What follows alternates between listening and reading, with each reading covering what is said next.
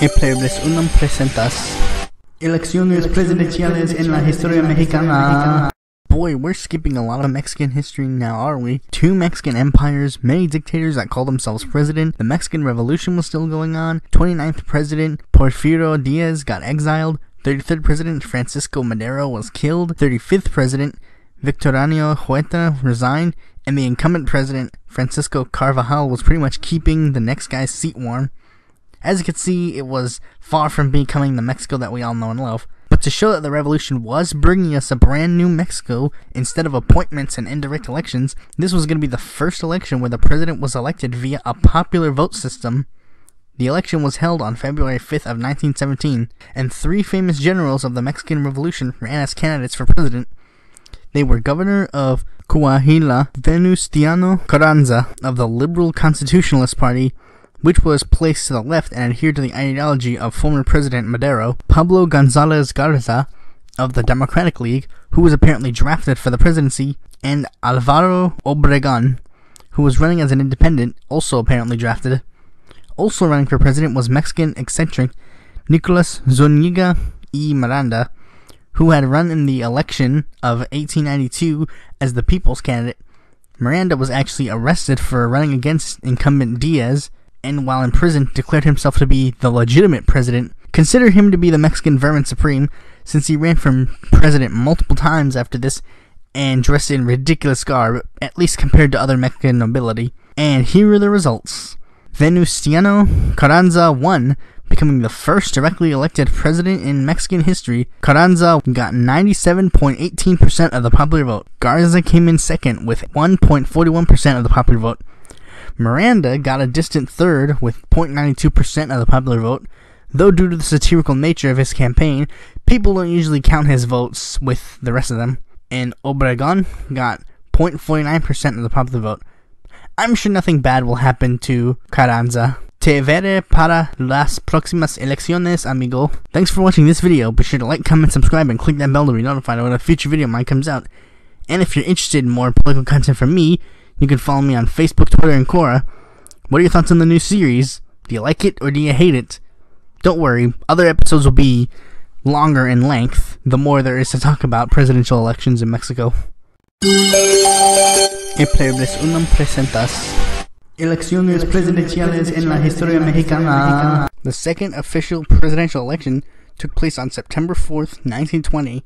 President Carranza decided that he would forego a second term so that he wouldn't seem like a dictator. He even chose to get rid of the growing militarism in politics by declaring, "No military man will be president of the republic." Well, I mean, he said it in Spanish, but I'm not even going to attempt that. Endorsing the idea of Mexican ambassador to the United States, Ignacio Bonillas, running for president. However, that decision angered supporters of Mexican Revolution General Álvaro Obregón, representing the Mexican Laborist Party, a social democratic party founded by Union leader Luis N. Morones. However, many supporters of Carranza decided to kill supporters of Obregón in order to quell any opposition. Obregón then decided that Carranza was too dangerous to remain in power, so he led an army to remove him from office, and Carranza was later assassinated, or potentially committed suicide. There's conflicting sources for either. Adolfo de la Huerta was chosen to be interim president until the election, and just to make sure that this wouldn't happen again, the Mexican Constitution was even amended to forbid the president from seeking another term. Meanwhile, Obregón's 2 major opponents were Alfredo Robles Dominguez of the Nationalist Republican Party and Nicolás Zúñiga y Miranda, again running as an independent. Yeah, Bonillas didn't bother running to avoid another coup, and here are the results. Obregón won, becoming the second directly elected president in Mexican history and the 39th person to hold the title of president. We'll be using that number from now on. Obregón got 95.8% of the popular vote. Dominguez got 4% of the popular vote, and Miranda got a distant third with 0.2% of the popular vote. I bring up Miranda even though he doesn't get that much votes now because of his historical significance and the fact that this is the second to last election he ever appears in. Spoiler alert. Te veré para las próximas elecciones, amigo. Thanks for watching this video. Be sure to like, comment, subscribe, and click that bell to be notified when a future video of mine comes out. And if you're interested in more political content from me, you can follow me on Facebook, Twitter, or Quora. What are your thoughts on this series? Leave your thoughts in the comment section below. Presentas Elecciones presidenciales en la historia mexicana. Third official Mexican presidential election took place on July 6, 1924. Alvaro Obregón's presidency was seen by many as a success, particularly in the fields of organized labor, the arts, and distribution of land. Obregón was term limited, so he couldn't try for another term. Obregón decided to endorse Plutarco Elias Calles of the Mexican Laborist Party. Now, many people criticize Obregón for this, as when Carranza endorsed somebody for president, Obregón wanted him removed from power. The biggest critic of this was Adolfo de la Huerta, who you may remember served as the interim president after Carranza was assassinated. De la Huerta then decided to accept the National Cooperativist Party nomination for president, but De la Huerta decided to plot an uprising against Obregón, which included half of the Mexican army joining his forces. Yeesh, this must have been a very dividing issue. The U.S. sent planes to assist Obregón, and De la Huerta fled to San Francisco. Eventually, the National Cooperativist Party decided to endorse Calles alongside many other smaller parties. However, Mexican Revolution General Angel Flores ran a campaign under the National Party of Mexico, as well as the National Political League, the Progressive National Union, and Evolutionary Workers' Parties. And, of course, Nicolas Zúñiga y Miranda was running again as an independent, though was another long-shot candidacy, obviously. And here are the results. Surprisingly, Miranda won. It took many elections, but he finally became the legitimate president in not only his own eyes, but also in the eyes of all of Mexico. His nomination and presidency was a complete and utter success. Everybody loved him, and... oh wait. Hold on. There's a typo in my script. What it actually says is, he lost, only getting 24 votes. Well, unsurprisingly, Calles was the real winner, becoming the 40th president of Mexico. Calles got 84.15% of the popular vote, and Flores got a distant second with 15.85% of the popular vote. The Laborist Party actually was the first of many political parties that became a dynasty in Mexico, but we'll see all the other parties that take up the mantle of being the dynastic party. Thanks for watching this video. Be sure to like, comment, subscribe, and click that bell to be notified when a future video mine comes out. And if you're interested for more political content from me, you can go to my website or follow me on Facebook, Twitter, or Quora. Elecciones presidenciales en la historia mexicana. The fourth official presidential election in Mexican history took place on July 1st, 1928. Calles' presidency was interesting, but mixed. He tried to reform education and tried to turn Mexico into a thriving social democracy and declared war on the Catholic Church. Oh no, I don't mean figuratively, I mean an actual war that people fought and died in. He even started being called El Jefe Máximo, or the Maximum Leader. Yeah, that's why I say his presidency was mixed. Great domestic policies, as well as a bloody war that overshadowed them. Kinda like LBJ. But anyways, Calles chose to follow the Mexican Constitution and not seek a second term. However, the former president, Alvaro Obregón, for whatever reason, decided that he wanted to seek another term. This decision angered many, but the two most angry were Mexican generals Arnulfo R. Gómez and Francisco Serrano, both of whom decided to run insurgent campaigns against Obregón. Serrano running under the National Revolutionary Party, and Gómez running under the Anti-Re-Electionist Party.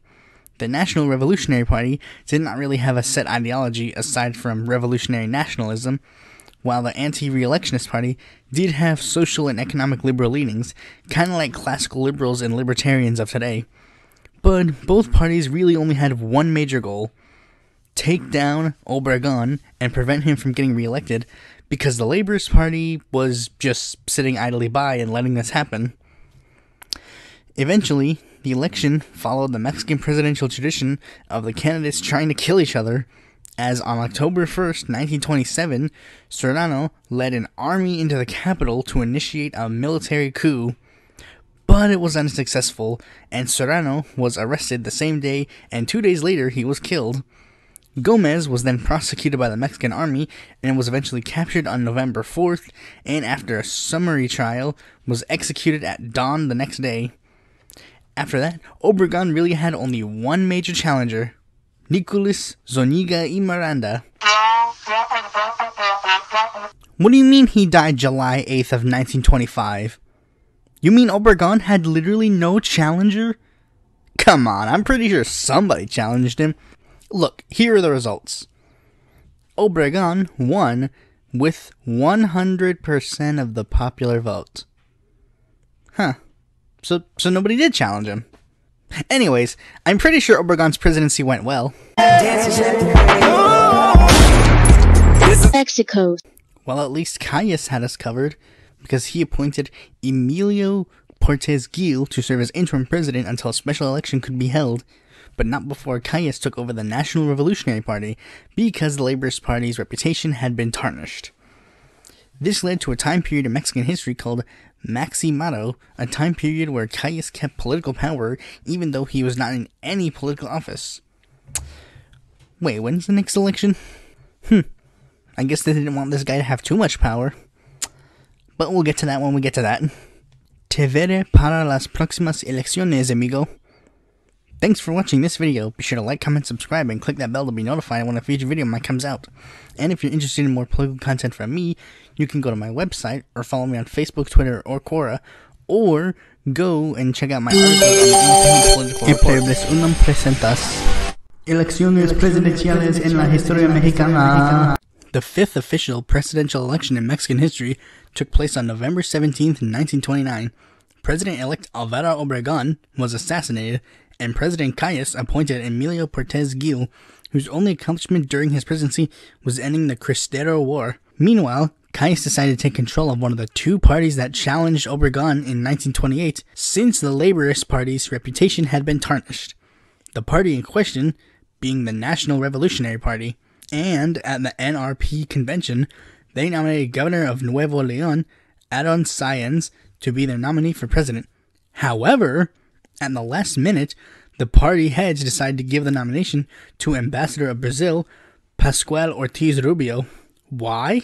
Well, we'll get back to that later. The anti-reelectionist party chose to nominate former Secretary of Education, José Vasconcelos, to be their nominee. Vasconcelos was very opposed to Calles' administration and had self-exiled himself when Calles was elected, only to return after Obregón was assassinated. Vasconcelos had the support of the youth in the North, the Catholic middle class, and had the unofficial backing of the United States of America. Though his candidacy was seen as a long shot, as Calles was putting all of his support behind the NRP and Rubio, but there was one more candidate that had even more of a long shot candidacy than Vasconcelos, Pedro Rodríguez Triana of the Mexican Communist Party. They had not run presidential candidates before, so I've yet to speak of them. They wanted to take advantage of the newly opened leftist vote left behind due to the Laborist Party's dissolution.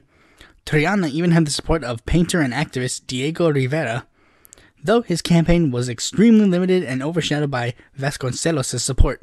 And here are the results. Rubio won, getting 93.6% of the popular vote. Vasconcelos came in second with 5.3% of the popular vote, and Triana came in a distant third with 1.1% of the popular vote. However, Vasconcelos was skeptical of the results, as he and his supporters noted some questionable things that occurred on election day, such as total or partial control of the ballot boxes by the National Revolutionary Party, and Rubio getting more votes than registered voters in certain areas. This led to Vasconcelos leaving the country to again protest Rubio, and writing a plan called El Plan de Guaymas, which goals were to protest the presidency of Rubio and take up arms to institute José Vasconcelos as the true president, but it was quickly stopped by the actual army. Now, the question is, was Vasconcelos right about the election being rigged, or was he just mad that he lost? Many Mexican political scientists conclude that Yes, the election was indeed rigged in favor of Rubio, and aside from the information I already stated, the last piece of evidence to make people reach that conclusion was, why was Rubio chosen in favor of Sáenz? You see, Calles concluded that since Sáenz was a governor, he would be less likely to be able to be controlled, but since Rubio was in a lesser position of power, he could easily be manipulated. But remember, Calles is el jefe máximo, so, I mean, it's a given. Political dynasties exist in America too. This guy was just a lot more open about it. But anyways, get used to hearing National Revolutionary Party or some variation of it because it's not going away anytime soon. Te veré para las próximas elecciones, amigo. Thanks for watching this video. Be sure to like, comment, subscribe, and click that bell to be notified when a future video of mine comes out. And if you're interested in more political content from me, you can go to my website or follow me on Facebook, Twitter, or Quora, or check out my articles on the Independent Political Report. Presentas Elecciones presidenciales en la historia mexicana. The sixth official Mexican presidential election took place on July 1st, 1934. After Rubio won the presidency, he was nearly assassinated.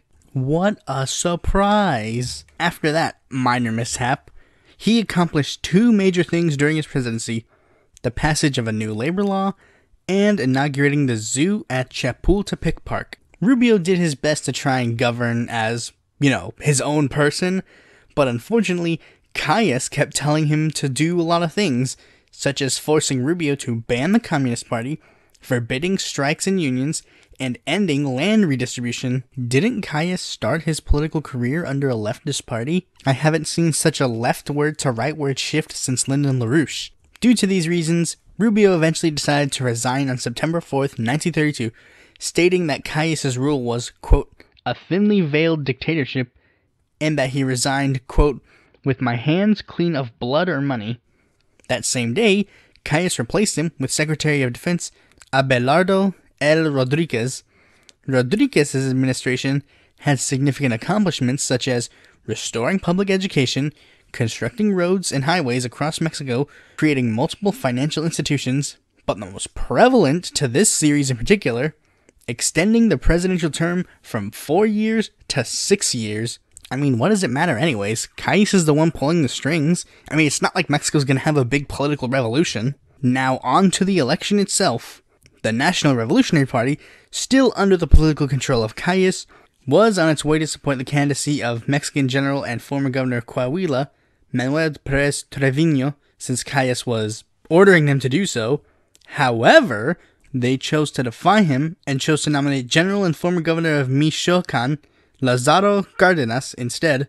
Calles was alright with this, as Cárdenas has been associated with Calles for 2 decades now, so he could easily be manipulated. Cárdenas was running on what he called the 6-year plan, modeled after the just completed 5-year plan of the Soviet Union. The plan called for the destruction of the hacienda economy and creation of a collective system of ejidos, modern secular schools to teach scientific doctrines and eradicate the influence of the Catholic Church, and workers' cooperatives to oppose the excess of industrial capitalism. Even though Cárdenas was promised the backing of Calles and almost guaranteed the presidency, he didn't slack at all during the campaign. While presidents before him mostly stayed focused on campaigning in Mexico City, Cárdenas chose to go to the very rural parts of the country that had never seen a presidential candidate in their lives.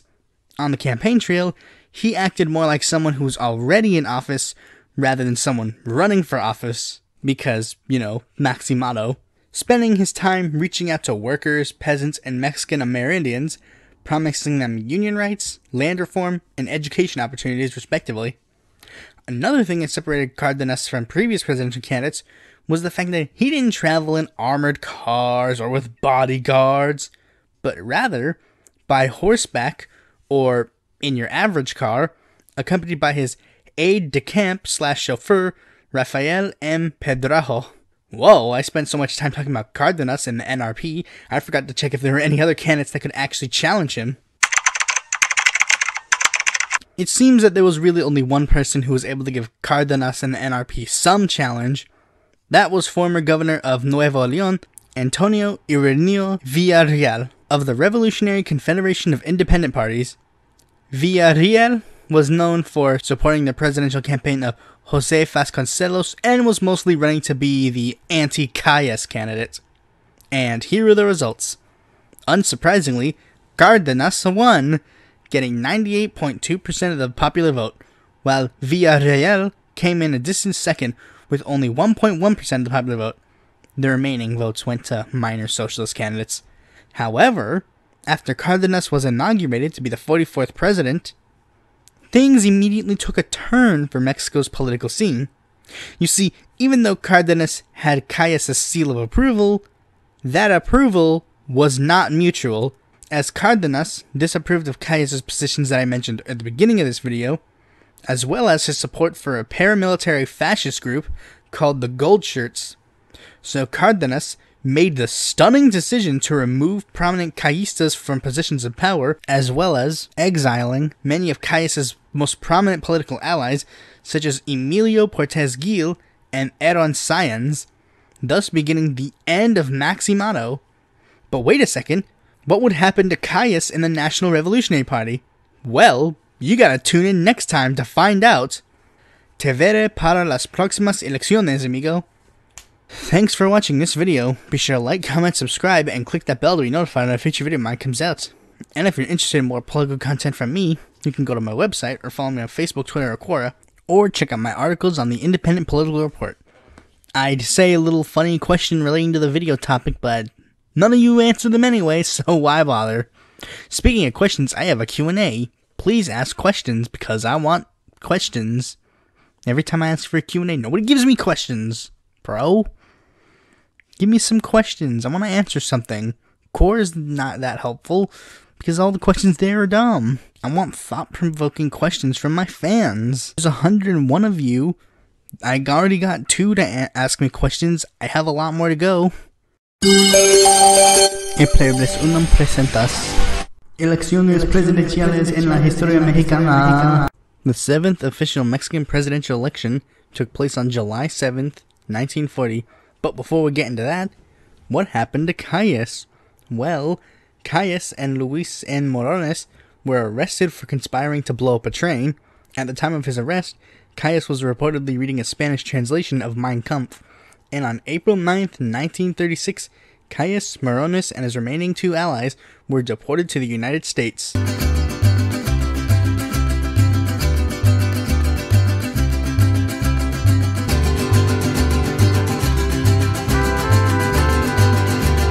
But anyways, how was Cárdenas' administration doing? Well, during his administration, he started a massive redistribution of land, empowered labor with an 8-hour workday and the right to strike, became more lax in the anti-Catholic policies of Calles, created a Department of Indigenous Affairs, and tried to pass women's suffrage.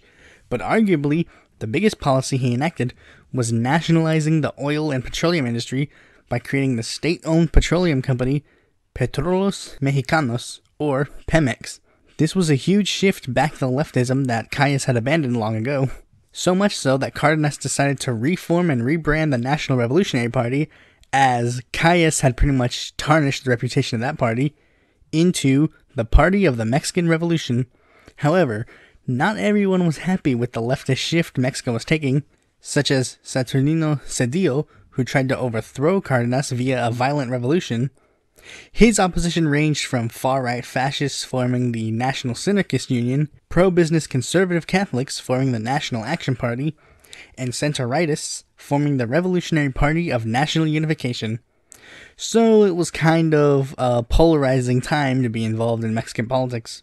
So now let's get to the presidential nomination process.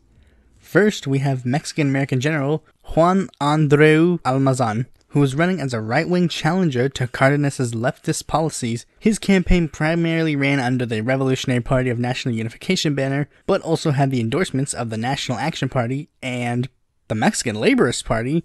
Why would this leftist party support this rightist candidate? Oh, I see. Morones was still in charge of the party and was still miffed that Cárdenas deported him. Almazan was running to end the communazi degeneration that Cárdenas brought to Mexico, while still keeping some of the social reforms. Meanwhile, at the party of the Mexican Revolution, Cardenas, of course, couldn't run again, so two major candidates tried to get the party's nomination. First was Secretary of the National Economy, Francisco Jose Mujica, and second is Secretary of National Defense, Manuel Avila Camacho.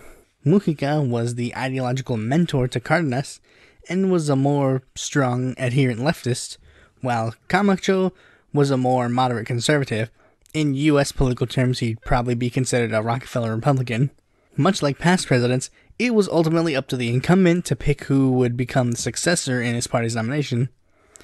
And while Mujica was the obvious choice to be his successor, the right wing of Mexico felt that he would make Mexico into the next Soviet Union, so Cardenas decided that in order to prevent a possible civil war, he would endorse Camacho instead of Mujica. So Mujica decided that he would drop out and endorse Camacho. Camacho was seen as a compromise candidate, not only due to the fact that he was a moderate, but due to the fact that he was also a devout Catholic, which would help with the Catholics who were opposed to past presidents' anti-clerical policies. So it was center-right Camacho versus right-wing Almazan. Despite the effort to have a more moderate candidate to appeal to the right wing of Mexico, they were still unhappy with Camacho and were more determined than ever to combat the party of the Mexican Revolution. So much like America, it's not political ideologies that are driving people apart, just the two major parties. Anyways, much like the 2016 election in America, it was incredibly divided. However, unlike the 2016 election in America, it was also bloody. On election day, violence erupted all across the country, one of the biggest examples being how a group of Almazan supporters were trying to get into the National Palace to protest, then got executed by a paramilitary group. The violence in Mexico City was so bad, Cardenas couldn't leave his house and go vote until it eventually died down. And here are the results.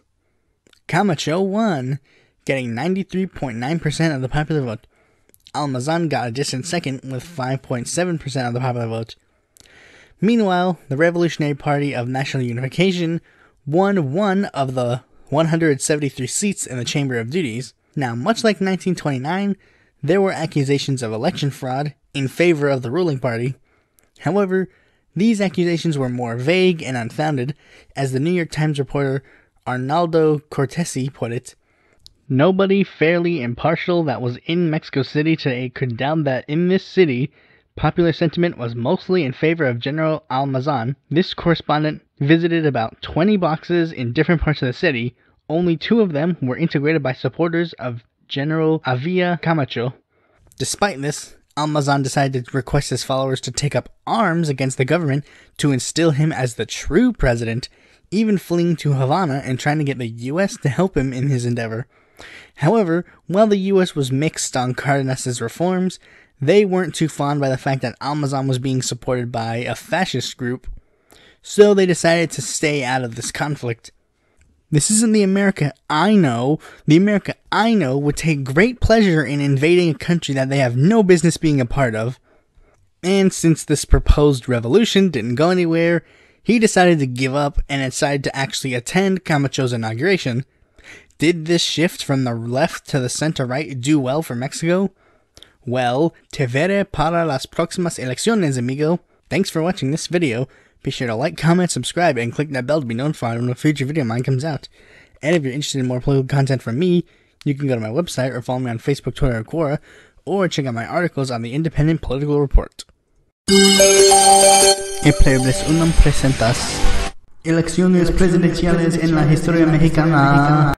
The 8th official presidential election in Mexican history took place on July 7th, 1946.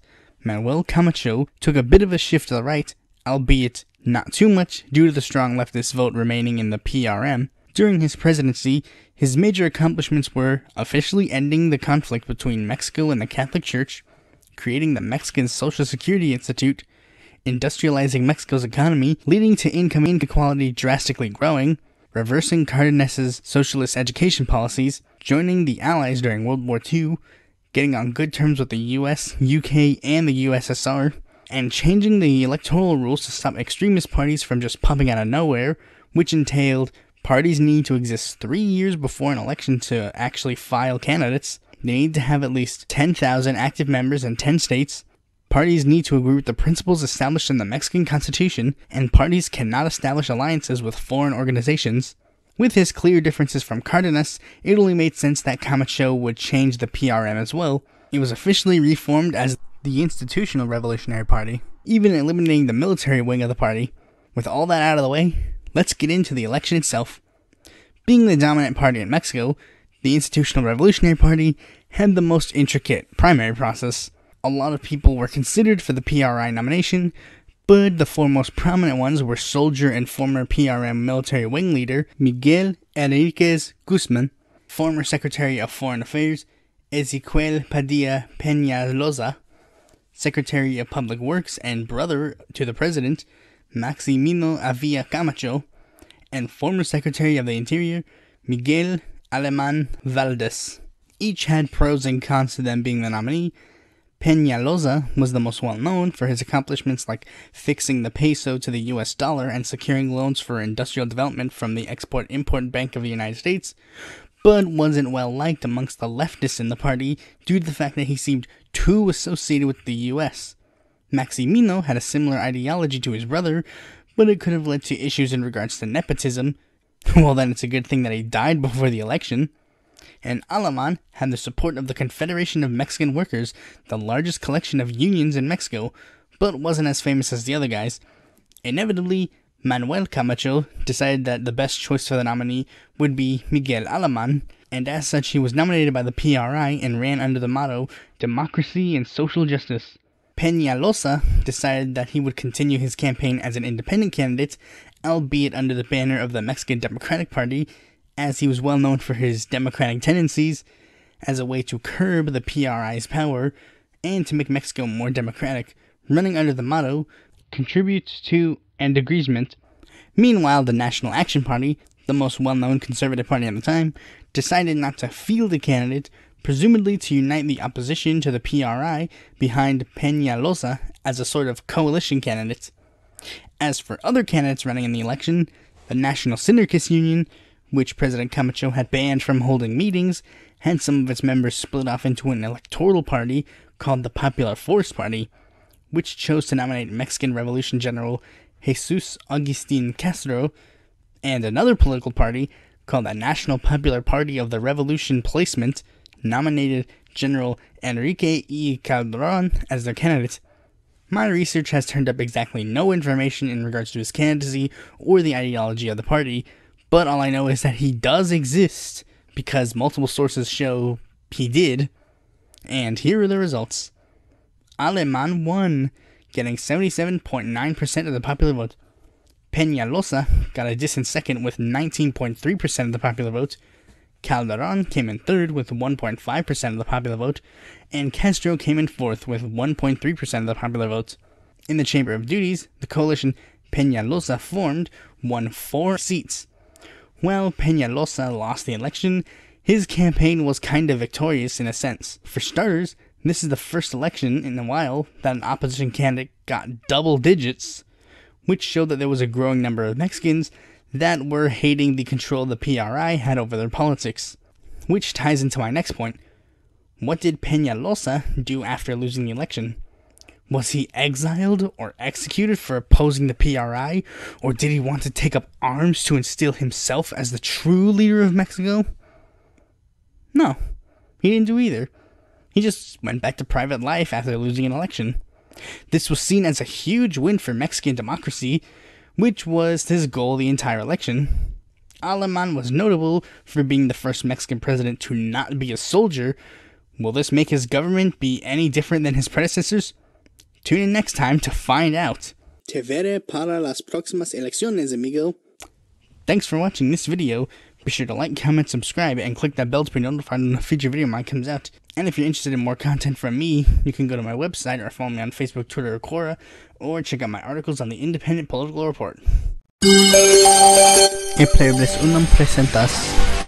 Elecciones presidenciales en la historia mexicana. The 8th official Mexican presidential election took place on July 7, 1952. Alemán was the first Mexican president who was not a soldier and was seen as a young glimmer of hope to Mexico, similar to Barack Obama or Justin Trudeau of today. If you know anything about those two, you know what's coming up, but for those who don't know, let's not ruin the surprise. Alemán began his term by instilling a cabinet of young new faces. One major policy that defined his presidency was pushing for state-supported industrialization and being super friendly to businesses. This led to a period of economic growth dubbed the Mexican Miracle. While it was good for the Mexican elite, the poor did not really see the benefits of it. But I mean, to be fair, every single major economy is based on how well the richest people in the country are doing. Doesn't help the fact that he had to use crony capitalism in order to accomplish this. This led to his popularity drastically decreasing and simultaneously having other parties' popularities grow. We'll start out with the PRI, not only due to the fact that it was the current ruling party, but also because its nomination process was a bit of a doozy. First of all, there was a rumor that Alemán wanted to amend the Mexican Constitution to either allow him a longer term or to allow him to run for re-election, which led to former President Lázaro Cárdenas to fiercely object to this, and for Miguel Enriquez Guzmán to initiate a campaign for the PRI nomination. Guzmán's campaign was supported by many prominent politicians, including many members of Cárdenas' family, who didn't like the rightward shift that the party had took. He also had a good amounts of support from students, peasants groups, and discontented workers. Meanwhile, Alemán thought that Guzmán was a danger to the new system and had decided to give the nomination to former governor of Veracruz and Secretary of the Interior, Adolfo Ruiz Cortines, who had accepted and decided to run under the motto, austerity and work. As soon as he was chosen for the PRI nomination, the Confederation of Mexican Workers put all of their money and effort behind his candidacy.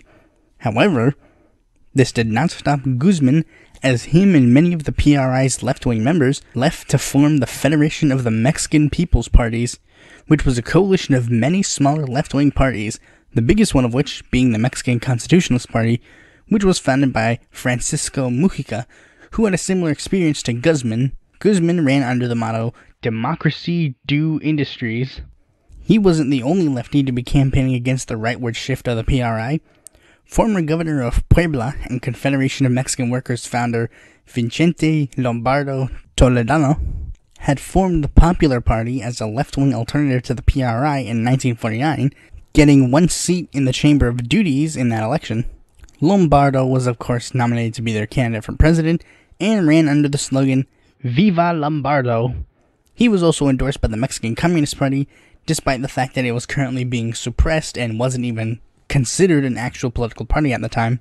On the right side of the political spectrum, the National Action Party, seeing no viable conservative alternative, finally decided to run their own candidate for president, that candidate being lawyer and founding member of the PAN, Efrain González Luna, running under the motto, The People Are Capable of Victory.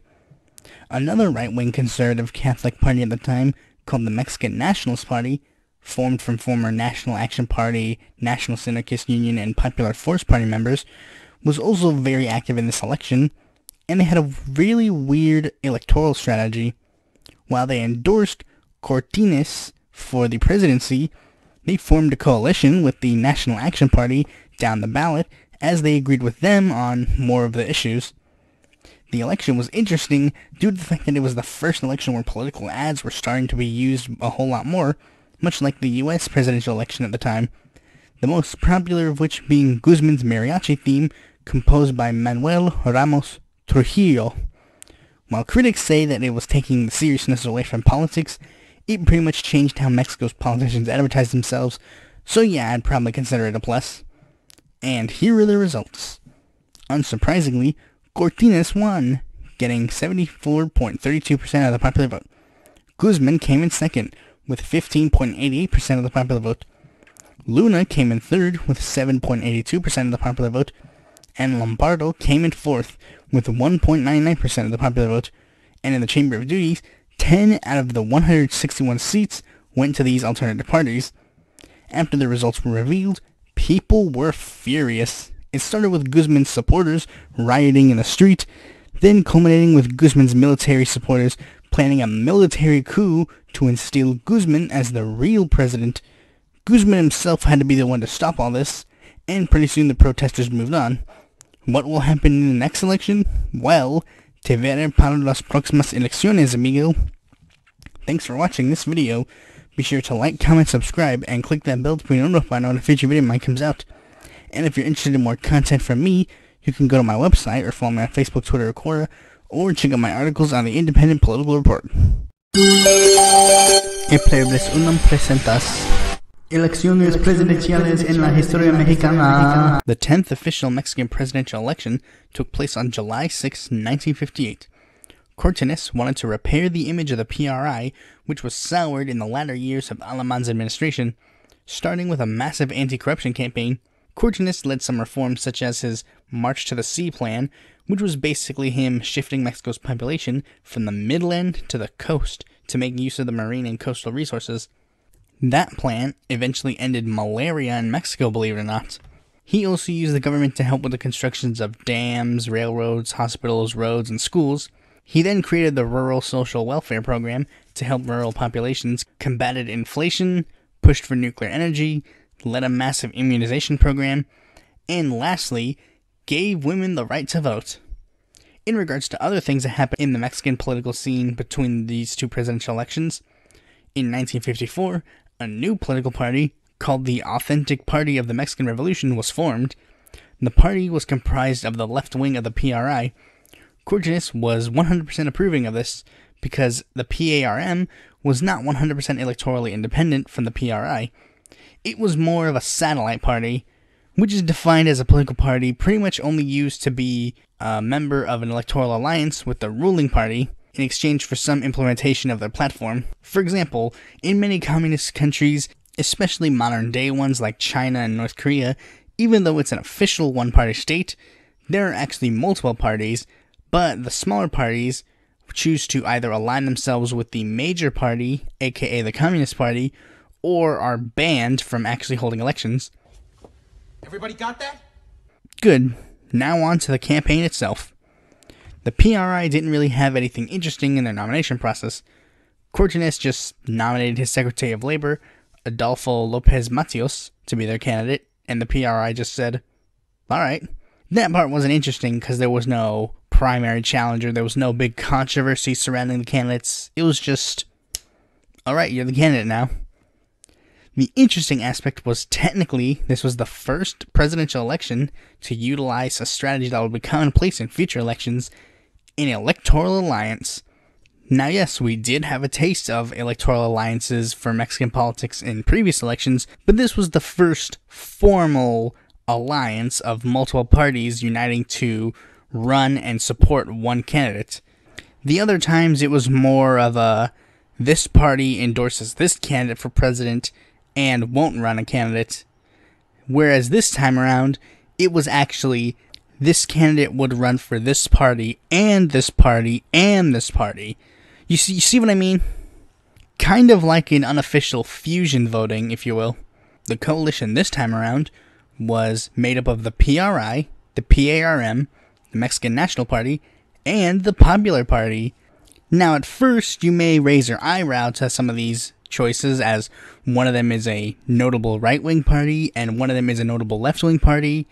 But remember, the Popular Party was pretty much made of mostly socialists that used to be part of the PRI, and in the last election, the Mexican National Party had endorsed Cortines for his presidential run. But you'll come to find out in future elections that Mexican political alliances in this kind of way don't necessarily revolve around 100% political viewpoints. They can be on a lot of different regards. Mateos ran under the motto, Homeland, Science, and Work. His only major opponent was industrialist Luis H. Alvarez of the National Action Party. He ran under the motto, the Homeland of the Mexican Family. I mean, there's not really much else to say about his candidacy. It was just, he ran.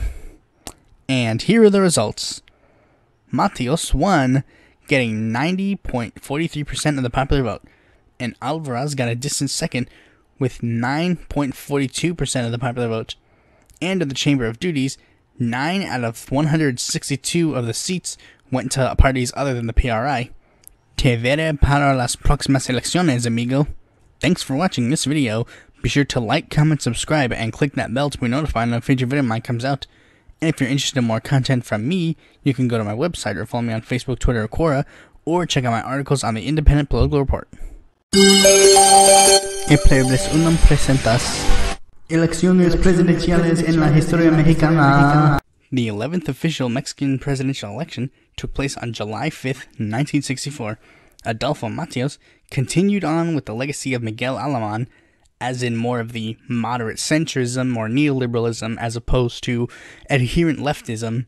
That, combined with the 1959 Cuban Revolution, caused former President Lázaro Cárdenas to come out of political retirement in order to push Mateos to the left. Cárdenas formed a leftist pressure group called the National Liberation Movement. Mateos wasn't really too happy about this, and was increasingly hostile towards Cárdenas, but inevitably knew that Mexico still had a prominent leftist vote, ergo, he needed to satiate them by any means. His strategy was very simple: emulate Cárdenas' policies, but not 100%. An example of which was nationalizing the electric industry, in the same way Cárdenas nationalized the petroleum industry, but not as much. You know, like, he didn't go all the way, but he went somewhat. He strengthened land redistribution, revived adult education programs, strengthened social programs, and butted heads with the U.S. on Cuba. Though one thing that he did that obviously didn't please Cárdenas was suppressing student activists who were sympathetic to the Cuban Revolution, which did lead to Cárdenas being a bit more hostile back. With his administration out of the way, let's move on to the election itself. Let's start with the PRI. As per usual, the incumbent president chose who the party's nominee would be, so Mateos ended up choosing his Secretary of the Interior, Gustavo Díaz Ordaz, to be their nominee.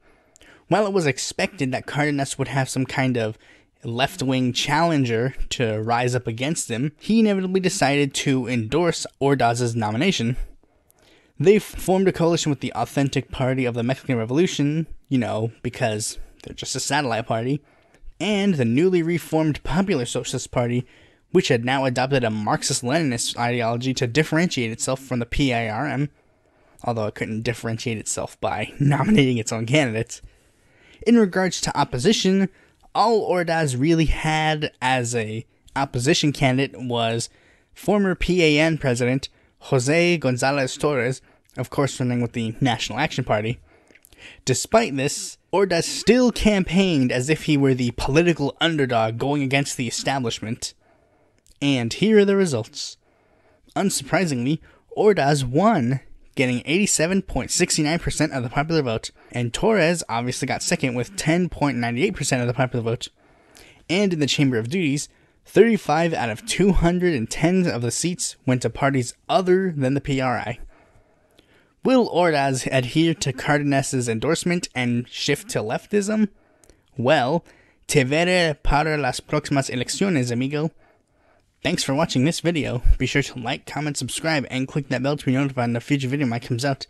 And if you're interested in more content from me, you can go to my website or follow me on Facebook, Twitter, or Quora, or check out my articles on the Independent Political Report.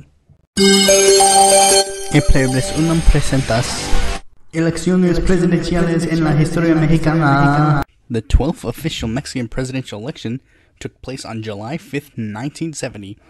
Ordaz's administration went in a lot more authoritarian direction than was expected in a post-Calles era, especially in regards to strikes and protests. He really hated those. But it was a bit of a circular cycle. The more he suppressed unions and student protesters, the more they protested. One particular instance was during the 1968 Olympics, where 10,000 students led nonviolent protests decrying the government's overspending on the Olympics rather than the people, which led to Ordaz to order the military occupation of a local university, which led to the military opening fire on protesters, killing hundreds of students. In fact, later on, certain documents were declassified to reveal that they actually hired snipers to shoot at the occupying military to make the military open fire on the students. Keep in mind, this was the government hiring snipers to shoot at their own soldiers to shoot at unarmed student protesters.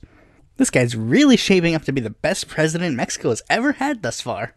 In fact, another thing that was going on around this time was that the PRI was trying to make itself more democratic and actually tried to make itself have primary elections rather than having the successor be chosen by the president. However, Ordaz was like, nope, we're not having that. And president of the PRI, just for suggesting that, resign now. But in some positives, he actually denuclearized Latin America and had taken a non-interventionist foreign policy, despite the fact that this was around the time where every country was being involved in every other country's business. You know, the Cold War and all that. The Chamber of Duties was also reorganized to have 2 more seats, but it didn't really change the party makeup. With all that out of the way, let's move on to the election itself. The PRI and Ordaz had a difficult time choosing their nominee. Ordaz's shortlist were former governor of Hidalgo, Alfonso Corona de Rosal, Secretary of Programming and Budget, Emilio Martinez Manatao, Secretary of Finance, Antonio Ortiz Mina, Governor of San Luis Potosi, Antonio Roja Cordero, but Ordaz personally disqualified him due to his age, General Director of Pemex, Jesus Reyes Heroles, who couldn't take on the role because one of his parents was born in Spain, and Secretary of the Interior, Luis Echeverria. In fact, when it was finally time to pick a nominee, it was actually chosen via process of elimination, rather than just one of them being chosen as the true successor. Ultimately, the nomination was chosen for Echeverria, and Ordaz was quoted as saying his nomination was the most important decision of my life, and I have thought it over well. He was, of course, also nominated by the PARM and the Popular Socialist Party. Echeverria ran under the slogan, "Up and Forward." On the other side of the aisle, his only opposition came from the National Action Party, who nominated lawyer Efrain Gonzalez Morfin to be their candidate. During the election itself, Echeverria called for a moment of silence to remember the victims of the previously mentioned Tlatelolco massacre, which enraged Ordaz to the point where Ordaz was actually saying Echeverria should consider dropping out of the nomination process so that he could pick someone else. His reason for doing so came from more than just, oh, he's calling me out for a bad past position. It was due to the fact that Echeverria was involved in the massacre itself, but was now distancing himself from the massacre because it was an incredibly unpopular position. A person running for president who was in the cabinet of his party's most recent president, distancing himself from unpopular things that happened during their administration? Doesn't this sound familiar to anybody? And here are the results. Echeverria won with 86% of the popular vote, and Efrain came in a distant second with 14% of the popular vote. And at the Chamber of Duties, they gained another seat, but it was in favor of the PRI, so the party makeup was still generally the same. Te veré para las próximas elecciones, amigo. Thanks for watching this video. Be sure to like, comment, subscribe, and click that bell to be notified when a future video comes out. And if you're interested in more content from me, you can go to my website or follow me on Facebook, Twitter, or Quora, or check out my articles on the Independent Political Report. E plebes unum presentas Elecciones presidenciales en la historia mexicana. The 13th official Mexican presidential election took place on July 4th, 1976. Echeverria's administration took a different approach than Ordaz, a more populist direction that was more akin to Cardenas. First, he nationalized the mining and electric industries, redistributed private lands in the states of Sinaloa and Sonora to peasants, imposed limits on foreign investments, raised government spending for the people, passed the first major environmental regulations, taking a stance against Zionism and pro-Palestinian, and electoral reforms that included lowering the number of members a party needed to become an official registered party from 75,000 to 65,000, increasing the number of congressional seats chosen according to proportional representation from 20 to 25, introduction of a permanent voting card, and raising the age of candidacy from 21 to 30, though not all of his policies were as popular with the left in youth in Mexico. The biggest thing he did was continue/escalate the Mexican Dirty War, which was an unofficial war that the Mexican government did against various leftist groups when they started fighting back against the government as a response to the Tlatelolco massacre.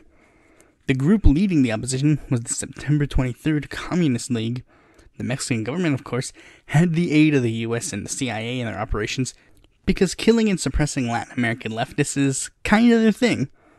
And since the majority of these opposing leftists were younger students, he decided the most brilliant way to stop them: ban rock music to quell their political activeness. Unsurprisingly, that didn't work at all. And also, the last year of his administration had a huge economic recession. It was pretty noticeable when his popularity faded, as in their equivalent of the midterms, 42 of the seats went to parties other than the PRI. With all that out of the way, let's move on to the election itself. The PRI had a very easy time picking its nominee. Since they were going through a recession, they chose economic advisor Jose Lopez Portillo to be their nominee. He also, of course, received the nominations of the PARM and the Popular Socialist Party. The latter probably needing to put in a little extra effort to support Portillo's candidacy because, well, you know. Now, in regards to opposition, that's where things got a little more interesting. You see, the PAN was going through internal struggles and was unable to field a candidate in this election. So Portillo's biggest opposition was not going to oppose him in this election. He acknowledged this by running under the slogan, "All of us are the solution." While there was no officially recognized candidate to run against Portillo, he did have one opponent: railway union leader Valentin Campa of the Mexican Communist Party. The Mexican Communist Party wasn't officially recognized, and Campa had to run as a write-in candidate. Despite this obvious hindering of his campaign, Campa campaigned aggressively for priests' political rights, academic freedom, and democracy within the Mexican army, even reportedly getting 100,000 supporters in 97 town halls, and even having 10,000 come to an event at the nation's capital the day of the election. He campaigned under the slogan, "Campa, candidate of the workers' struggle." This didn't deter Portillo, who joked that all it would take was for his mother to vote for him to win the election. And here are the results. Unsurprisingly, Portillo won, unofficially getting 100% of the popular vote. You see, the jury's still out on how the election officially went down. As I stated before, Campa was not counted as a legitimate candidate, so any votes for him were counted as null, so they were basically just thrown out. Campa's vote count is estimated to be either in the many hundreds of thousands to over 1 million, or 6%. Portillo actually acknowledged the flaws in this election, and promised that this would be one of the issues that he would tackle during his presidential term. That is, if he made it to his term. You see, there were rumors that Echeverria was going to initiate a coup against Portillo so that he could remain in power. The U.S. ambassador from Mexico even gave a detailed hypothetical where Echeverria would kill Portillo and then use LC-23S and the CIA as scapegoats. While that didn't end up happening, LC-23S did attempt to kidnap Portillo's sister, but it failed and their leader ended up being killed. Inevitably, he did move on to his term. Though, I mean, considering the US and the CIA's whole Mexican leftist thing, this could have just been a regime change or whatever. What will Portillo's changes to the Mexican's electoral system bring to the Mexican political scene? Well, te veré para las próximas elecciones, amigo. Thanks for watching this video. Be sure to like, comment, subscribe, and click that bell to be notified when a future video mine comes out. And if you're interested in more content from me, you can go to my website or follow me on Facebook, Twitter, or Quora, or check out my articles on the Independent Political Report. E plebes unam presentas Elecciones presidenciales en la historia mexicana. The 14th official Mexican presidential election took place on July 4th, 1982. When Portillo was elected, Mexico was in the midst of an economic crisis. He attempted to fix this by using Pemex to discover more petroleum reserves and joined with a pact with Venezuela to sell oil at preferential rates to Central American countries. It helped Mexico for a bit, but led to a severe debt crisis. In regards to foreign policy, they gave support to the Sandinistas in Nicaragua against the Contras. But the biggest thing that he did during his term was reform Mexico's political system.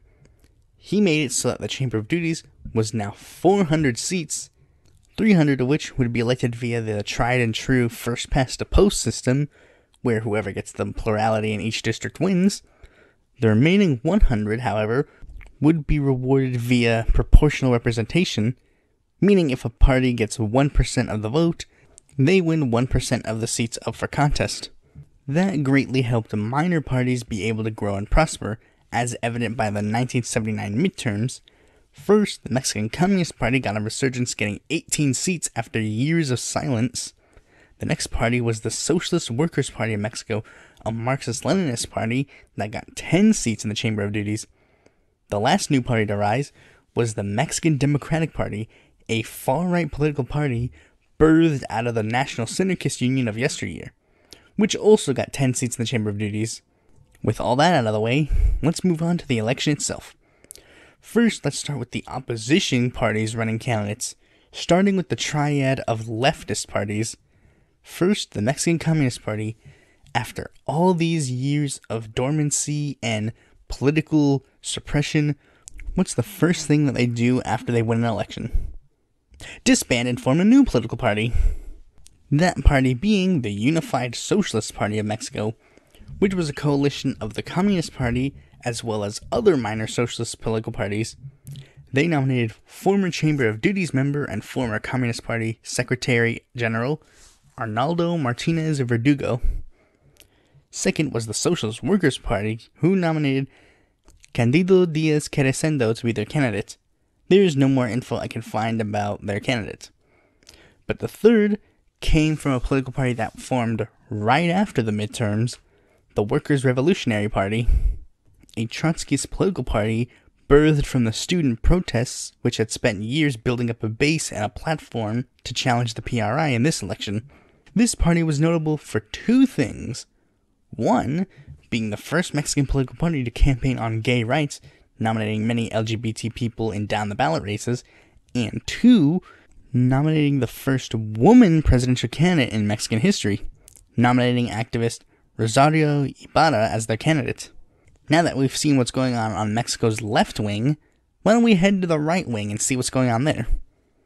First, the Mexican Democratic Party nominated party founder Ignacio Gonzalez Goyas to be their candidate, and while Goyas was relatively popular, the right wing of Mexico was mostly dominated by the National Action Party, who nominated PAN activist Pablo Emilio Madero, who ran under the slogan, "Viva Madero que viva."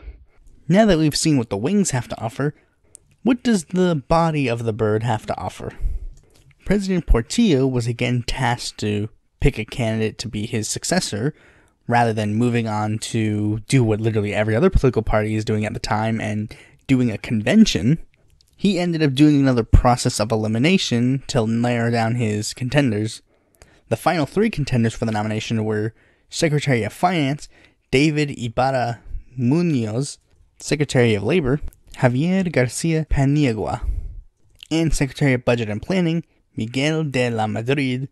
Madrid ended up being chosen against the wishes of his party, which indicated a divide between the traditional politics of yesteryear and the new emerging technocrats, though he did try to emphasize his traditional liberal values, as evident by his slogan, "For the moral renewal of society."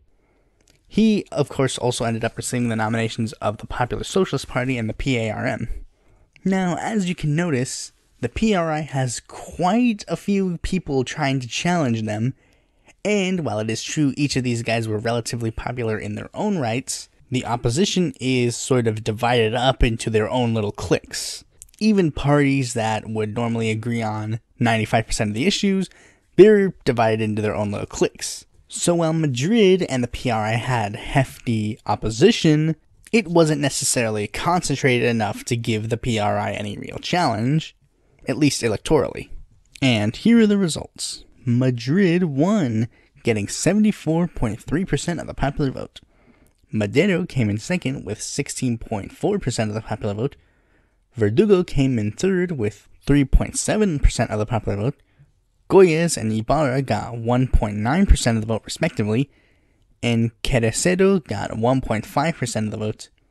Into the Chamber of Duties, the PRI got 299 seats, the PAN got 51 seats, the Unified Socialist Party got 17 seats, the Mexican Democratic Party got 12 seats, the Socialist Workers' Party got 11 seats, and the Popular Socialist Party got 10 seats. Now, as you can see, there's still growing discontent with the PRI, so the PRI is glad that the opposition will never unite at any point in the future. Right? Te veré para las próximas elecciones, amigo. Thanks for watching this video. Be sure to like, comment, subscribe, and click that bell to be notified when the future video of mine comes out. And if you're interested in more content from me, you can go to my website or follow me on Facebook, Twitter, or Quora, or check out my articles on the Independent Political Report. En plebes unam presentas Elecciones presidenciales en la historia mexicana. The 15th official Mexican presidential election took place on July 6, 1988. Madrid was different than previous presidents because he was explicitly a market-oriented person in his economics, and had taken a very sharp neoliberal turn in his policies, privatizing state-run industries and entering the General Agreement on Tariffs and Trade, which led to inflation to reach 159% by 1987. He also had to deal with disasters like a series of explosions in petroleum tank farms and an 8.0 magnitude earthquake in Mexico City. The earthquake in particular was heavily criticized due to his terrible response. First, he didn't want to send soldiers there to help in the rescue efforts, while telling the Ministry of Foreign Affairs to deny aid from other countries. Then, he sent troops there only to help prevent looting and not rescue people in need. Then, to add salt to the wound, had soldiers help factory owners recover machinery from their factories rather than removing the bodies of the dead factory workers. Yeah, unsurprisingly, when Mexico hosted the 1986 FIFA Cup, he was booed by his own country. Así como a los espectadores de todos los países. México envía por su conducto a todos los pueblos de la tierra. This, and the raising of proportional seats from 100 to 200, led to a rise in political opposition from the right and the left, as evident by the PRI only retaining 292 seats in the Chamber of Duties. With all that out of the way, let's move on to the election itself. We'll start with the right-wing opposition. First, the Mexican Democratic Party had nominated party member Gumersindo Magaña to be their candidate, but the right-wing opposition was mostly dominated by the PAN, who got very popular in the northeastern part of Mexico thanks to Madrid and the PRI's undemocratic tendencies, because all the PAN had to do was emphasize their pro-democracy stances. Their rise in party membership had led to their candidate having a more broader appeal than previous candidates. They nominated businessman Manuel Clartier to be their nominee. And now comes the PRI's nomination process. You see, while Madrid was on his way to picking his successor, the PRI was having marital problems. You see, the left wing of the PRI, called the Democratic Current, was attempting to reform the PRI to have conventions to choose their nominee, rather than the traditional dedazo method that they are used to. The two leaders on this front were Echeverria cabinet member Porfirio Muñoz Ledo and Governor of Michoacán Cuauhtémoc Cárdenas, as in the son of Lázaro Cárdenas. However, Madrid and the PRI did not care and went ahead and nominated Secretary of Programming and Budget Carlos Salinas de Gortari to be their nominee, and flat out kicked out all of the members of the Democratic Current out of the PRI, with Madrid even saying, "As far as I'm concerned, let them go, let them form another party." Now, it was technically too late to form a new political party. That didn't stop Cárdenas from forming a coalition of political parties to mount a campaign against the PRI. First, the PARM nominated Cárdenas to be their candidate, followed by the Party of the Cardenist Front of National Reconstruction, a rebranded Socialist Workers' Party, the newly formed Socialist Mexican Party, the Popular Socialist Party, and a couple of smaller left-wing political parties joined together to form the National Democratic Front as a viable left-wing alternative to the PRI. The only other major leftist party to not join the coalition was the Revolutionary Workers' Party, which again ran Rosario Ibarra to be their nominee. Now, two decently popular opposition candidates was a scary notion for the PRI, so they had to curb them as much as they can.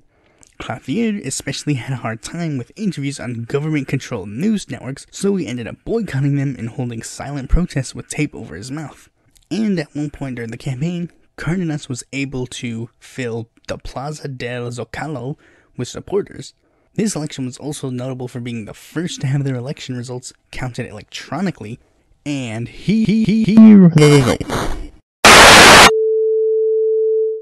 Sorry, it looks like there was like a glitch in my video or something. Much like on election day. You see, while the results were being counted, Cárdenas was in the lead among the candidates. But all of a sudden, the electronic voting system crashed, and when the system went back online, the results showed Gortari with 50.36% of the popular vote, Cárdenas with 31.12% of the popular vote, Cloutier with 17.07% of the popular vote, Magaña with 1.04% of the popular vote, and Ibarra with 0.42% of the popular vote. And in the Chamber of Duties, 260 seats went to the PRI, 139 went to the National Democratic Front, and 101 went to the National Action Party. Cárdenas, Cloutier, and Ibarra decried this and signed a document saying that they would not accept the election results. A PAN official also apparently got the original file with the real results and got evicted from his position in the Federal Elections Commission. Cloutier and the PAN followed up with a 20,000-person protest and asked their supporters to initiate a 177-hour hunger strike. In fact, many modern Mexican historians stated that if Cárdenas gave the order, he could have set Mexico up in flames, but like his father, he was not a man of violence, so inevitably, the people moved on. Though many people state that it wasn't the system that truly crashed, it was Mexico's political system, and the term "se cayó el sistema" has become a political term in Mexico that means pretty much just rigging an election. But the question you may be wondering is, was all of this justified? Well, if you aren't convinced yet, let me give you 3 events that happened afterwards that may sway you to see where Cárdenas was coming from. First, in 1991, the PRI and the PAN passed a resolution in the Chamber of Duties to burn the ballots used in the 1988 elections, effectively destroying the only thing that could prove or disprove the accusations. In 2019, the American Political Science Review found evidence of blatant alterations in about 1/3 of the tallies done in the election, and in a 2004 interview and autobiography, De La Madrid blatantly admitted that he rigged the election. So yeah, now that we have proof the PRI isn't in a safe position as we thought, let's see how the opposition handles that in the next election. Te veré para las próximas elecciones, amigo. Thanks for watching this video. Be sure to like, comment, subscribe, and click that bell to be notified when a future video of mine comes out. And if you're interested in more content from me, you can go to my website or follow me on Facebook, Twitter, or Quora, or check out my articles on the Independent Political Report. En plebes unam presentas Elecciones presidenciales en la historia mexicana. The 16th official Mexican presidential election took place on August 21st, 1994. Gortari took Mexico to an even more neoliberal turn than before. His inauguration emphasized his goals to modernize Mexico, and the first thing he did after his inauguration was jail prominent union leaders who were opposed to him. He also privatized many state-run enterprises. He also began the precursor of what would eventually become the Mexican drug war, and made many efforts to try and diminish the power of his right-wing and left-wing opponents by removing the anti-clerical parts of the 1917 Constitution to appeal to right-wingers, and creating a social welfare program called the National Solidarity Program to appeal to left-wingers. But the biggest thing that happened during the last year of his term was Mexico joining the North American Free Trade Agreement.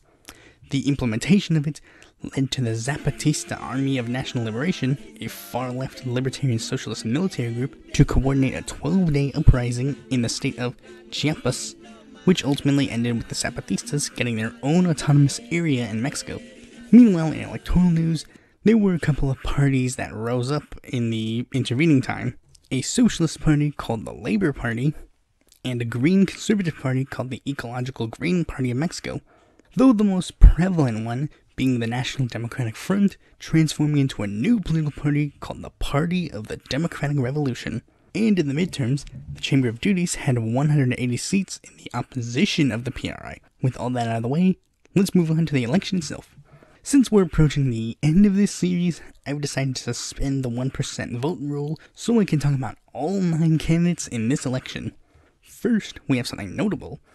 The PARM officially decided to run their own candidates, nominating party member Alvaro Perez Trevino, running under the slogan, "Victory is ours." Second is 1982 PAN presidential candidate Pablo Emilio Madero, making a second run for the presidency, this time running with the Mexican Democratic Party. He ran under the slogan, "Democracy is our homeland." Third was former Chamber of Duty members Marcela Lombardo Ortero of the Popular Socialist Party. She was the daughter of the party founder and first presidential candidate of the PPS, Vicente Lombardo. She ran under the slogan, "The choice is yours." The next was former student activist and political prisoner Rafael Aguilar Talamantes, running with the Party of the Cardenas Front of National Reconstruction. He ran under the slogan, "Legitimate Government." Next was the ecologist Green Party of Mexico, who nominated party leader Jorge Gonzalez Torres. He ran under the slogan, "Don't vote for a politician." Next candidate was former PARM member of the Chamber of Duties, Cecilia Soto Gonzalez, representing the Labor Party.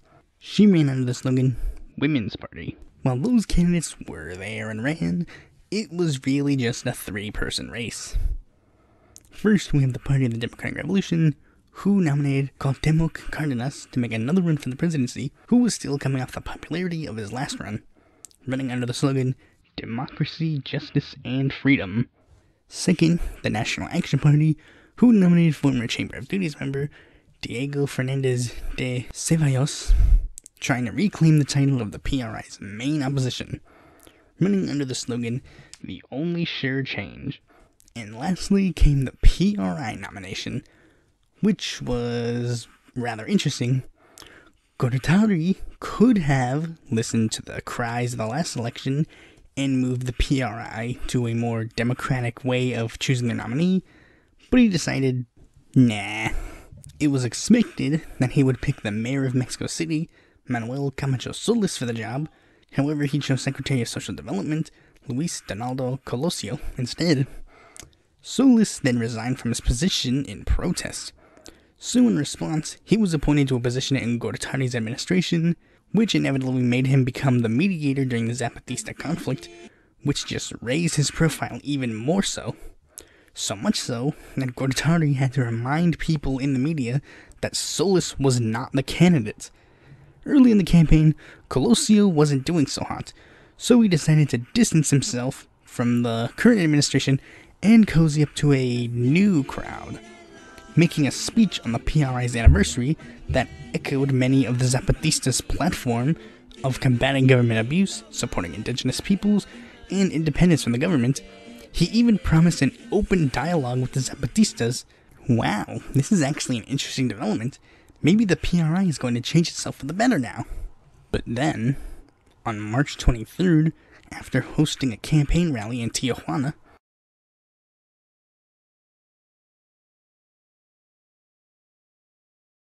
Colosio was assassinated by Mario Alberto Martinez.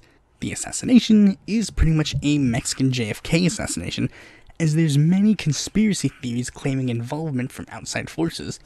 The most prevalent theory being that Gortari was the one who ordered his assassination due to the distancing of his campaign and criticism of the current administration.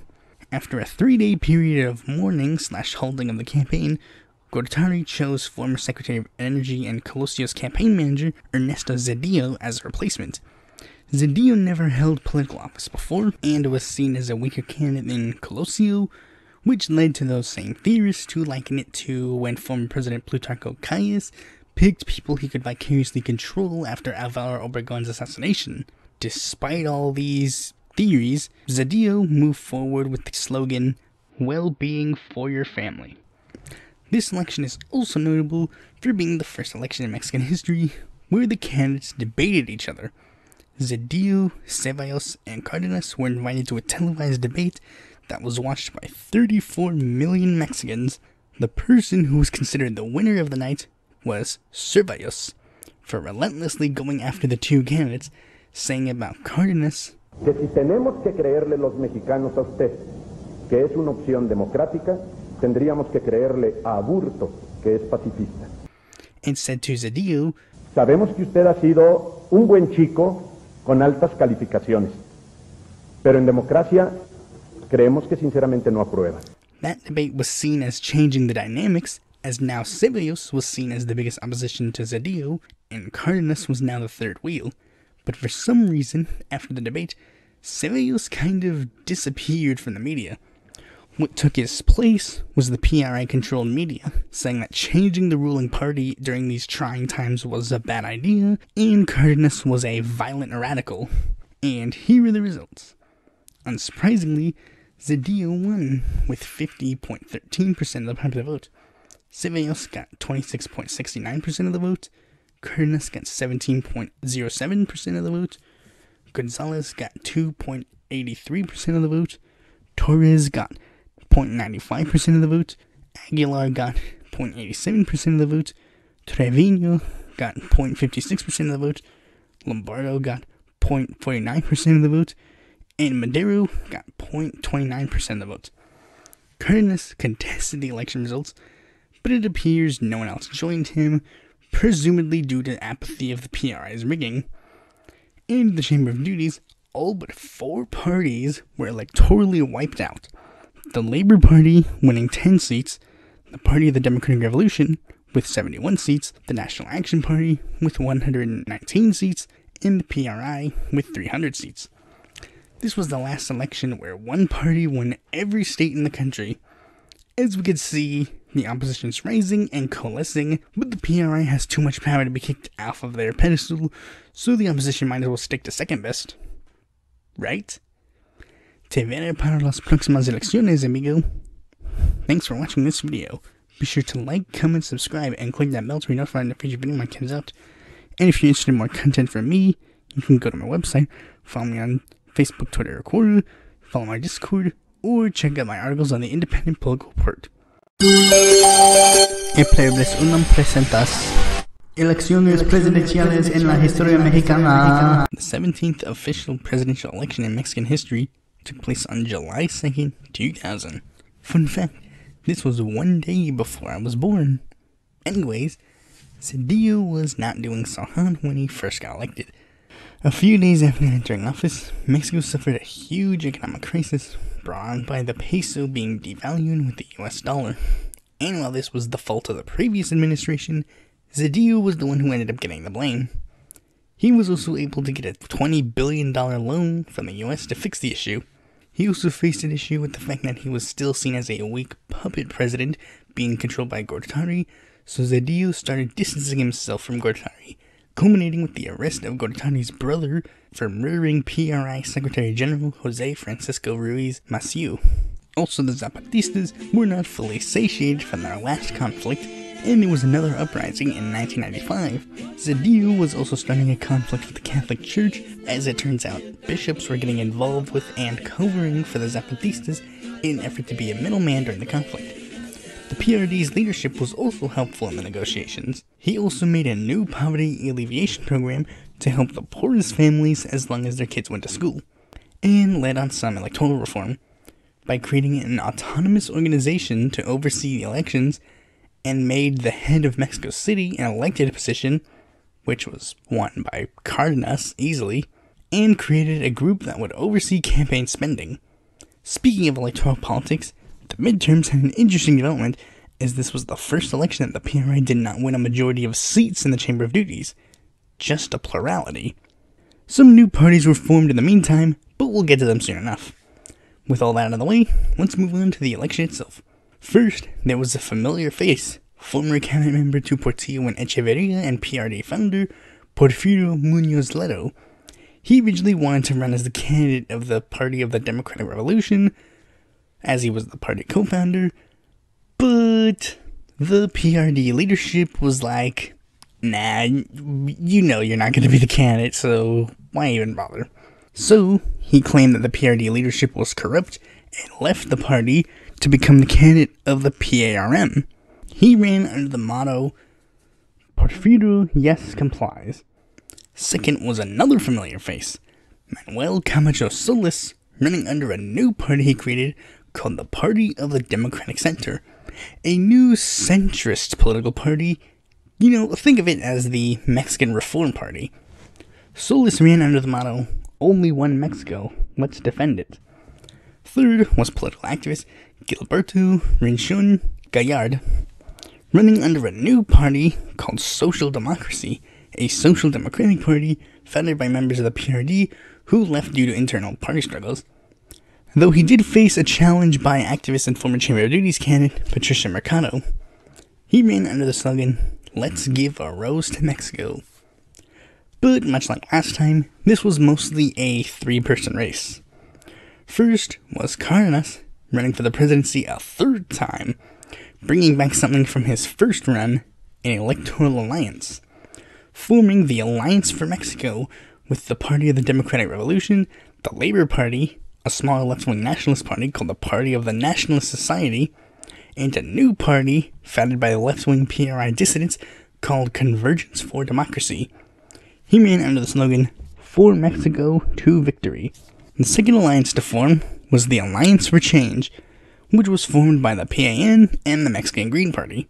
Despite some opposition by the PAN, they nominated former Chamber of Duties member and governor of Guanajuato, Vicente Fox.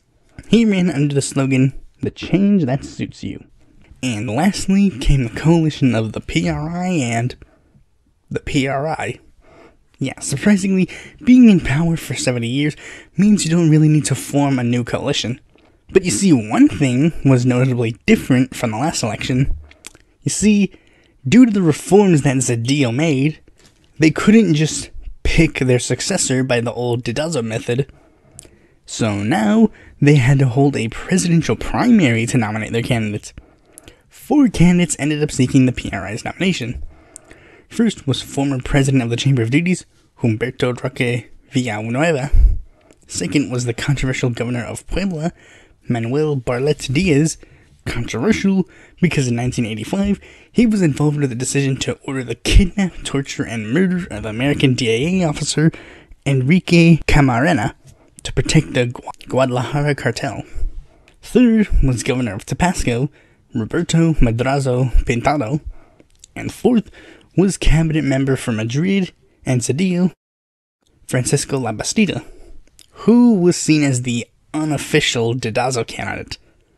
The primary was heavily contested between Madrazo and Labastida. Madrazo aggressively campaigned against the heads of the party, using his name as a pun, saying that he'd deal a Madrazo against the Dedazo. He got a hefty amount of support from the average PRI members, but the primary favored the preferred candidate of Labastida, and as such he won the nomination, running under the slogan, May power serve the people. If the PRI primary was any indication, this election was going to get nasty. The PRI was the weakest it has been in its 71 years of power. The opposition is not going to let this opportunity pass by. Cárdenas and Fox campaigned aggressively against Labastida. Cárdenas focusing on his policy planks because he was still considered the third wheel in this hypothetical tricycle. Fox, being seen as the leading opposition candidate with more to lose, had to campaign more aggressively, calling Labastida La Vestida, which implied that he was a cross-dresser, and despite the fact that he was a well-off governor from a decently well-off state, he traded his business suit for a cowboy hat and boots to come off more populist. This came to a head in the first presidential debate of the cycle, having all 6 candidates in attendance to debate. The major takeaways from this debate were that Labastida was the biggest loser of the night, and Fox was the biggest winner of the night. However, his win was handicapped slightly as the debate aired on a PRI-controlled channel. The next debate was planned to be a bit different.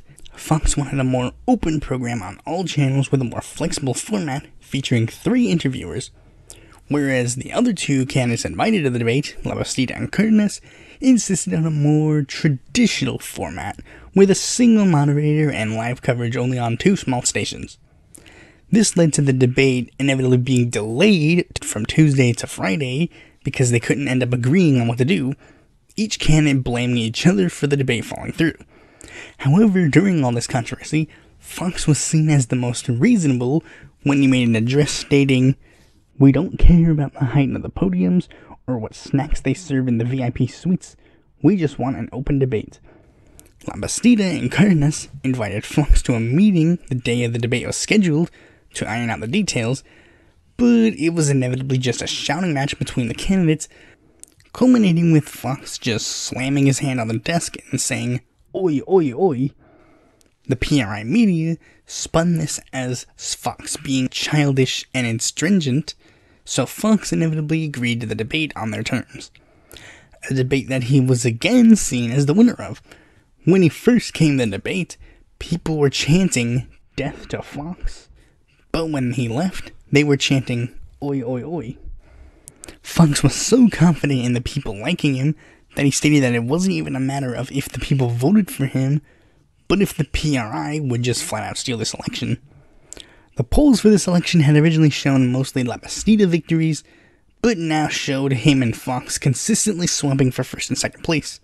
Fox's jump in the polls even compelled Muñoz Ledo to drop out and endorse him to help the PRI's opposition, though he'd remain on the ballot due to his late exit and the PRM wanting to not lose their ballot line. The PRI was so worried that they would have a blowout, they even gave people who pledged to vote for the PRI care packages that would contain rice, beans, chocolate, among other things. In fact, former President Jose Portillo decided he would come out of retirement and make an official endorsement for the 2000 presidential election. Oh wait, no. You see, I was actually mistaken. You see, he didn't endorse anybody in the 2000 Mexican presidential election. He endorsed someone in the 2000 US presidential election, Lyndon LaRouche. Okay then. And here are the results. In an actual surprise, Vicente Fox won with 42.52% of the popular vote. La Bastida got 36.11% of the vote. Cardenas got 16.64% of the vote. Gallardo got 1.58% of the vote. Camacho got 0.55% of the vote. And Muñoz got 0.42% of the vote. Into the Chamber of Duties, the Alliance for Change got 224 seats. The PRI got 208 seats. And the Alliance for Mexico got 65 seats.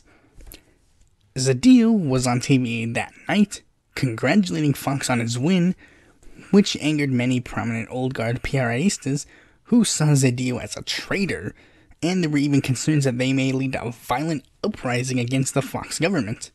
But thankfully that didn't end up happening.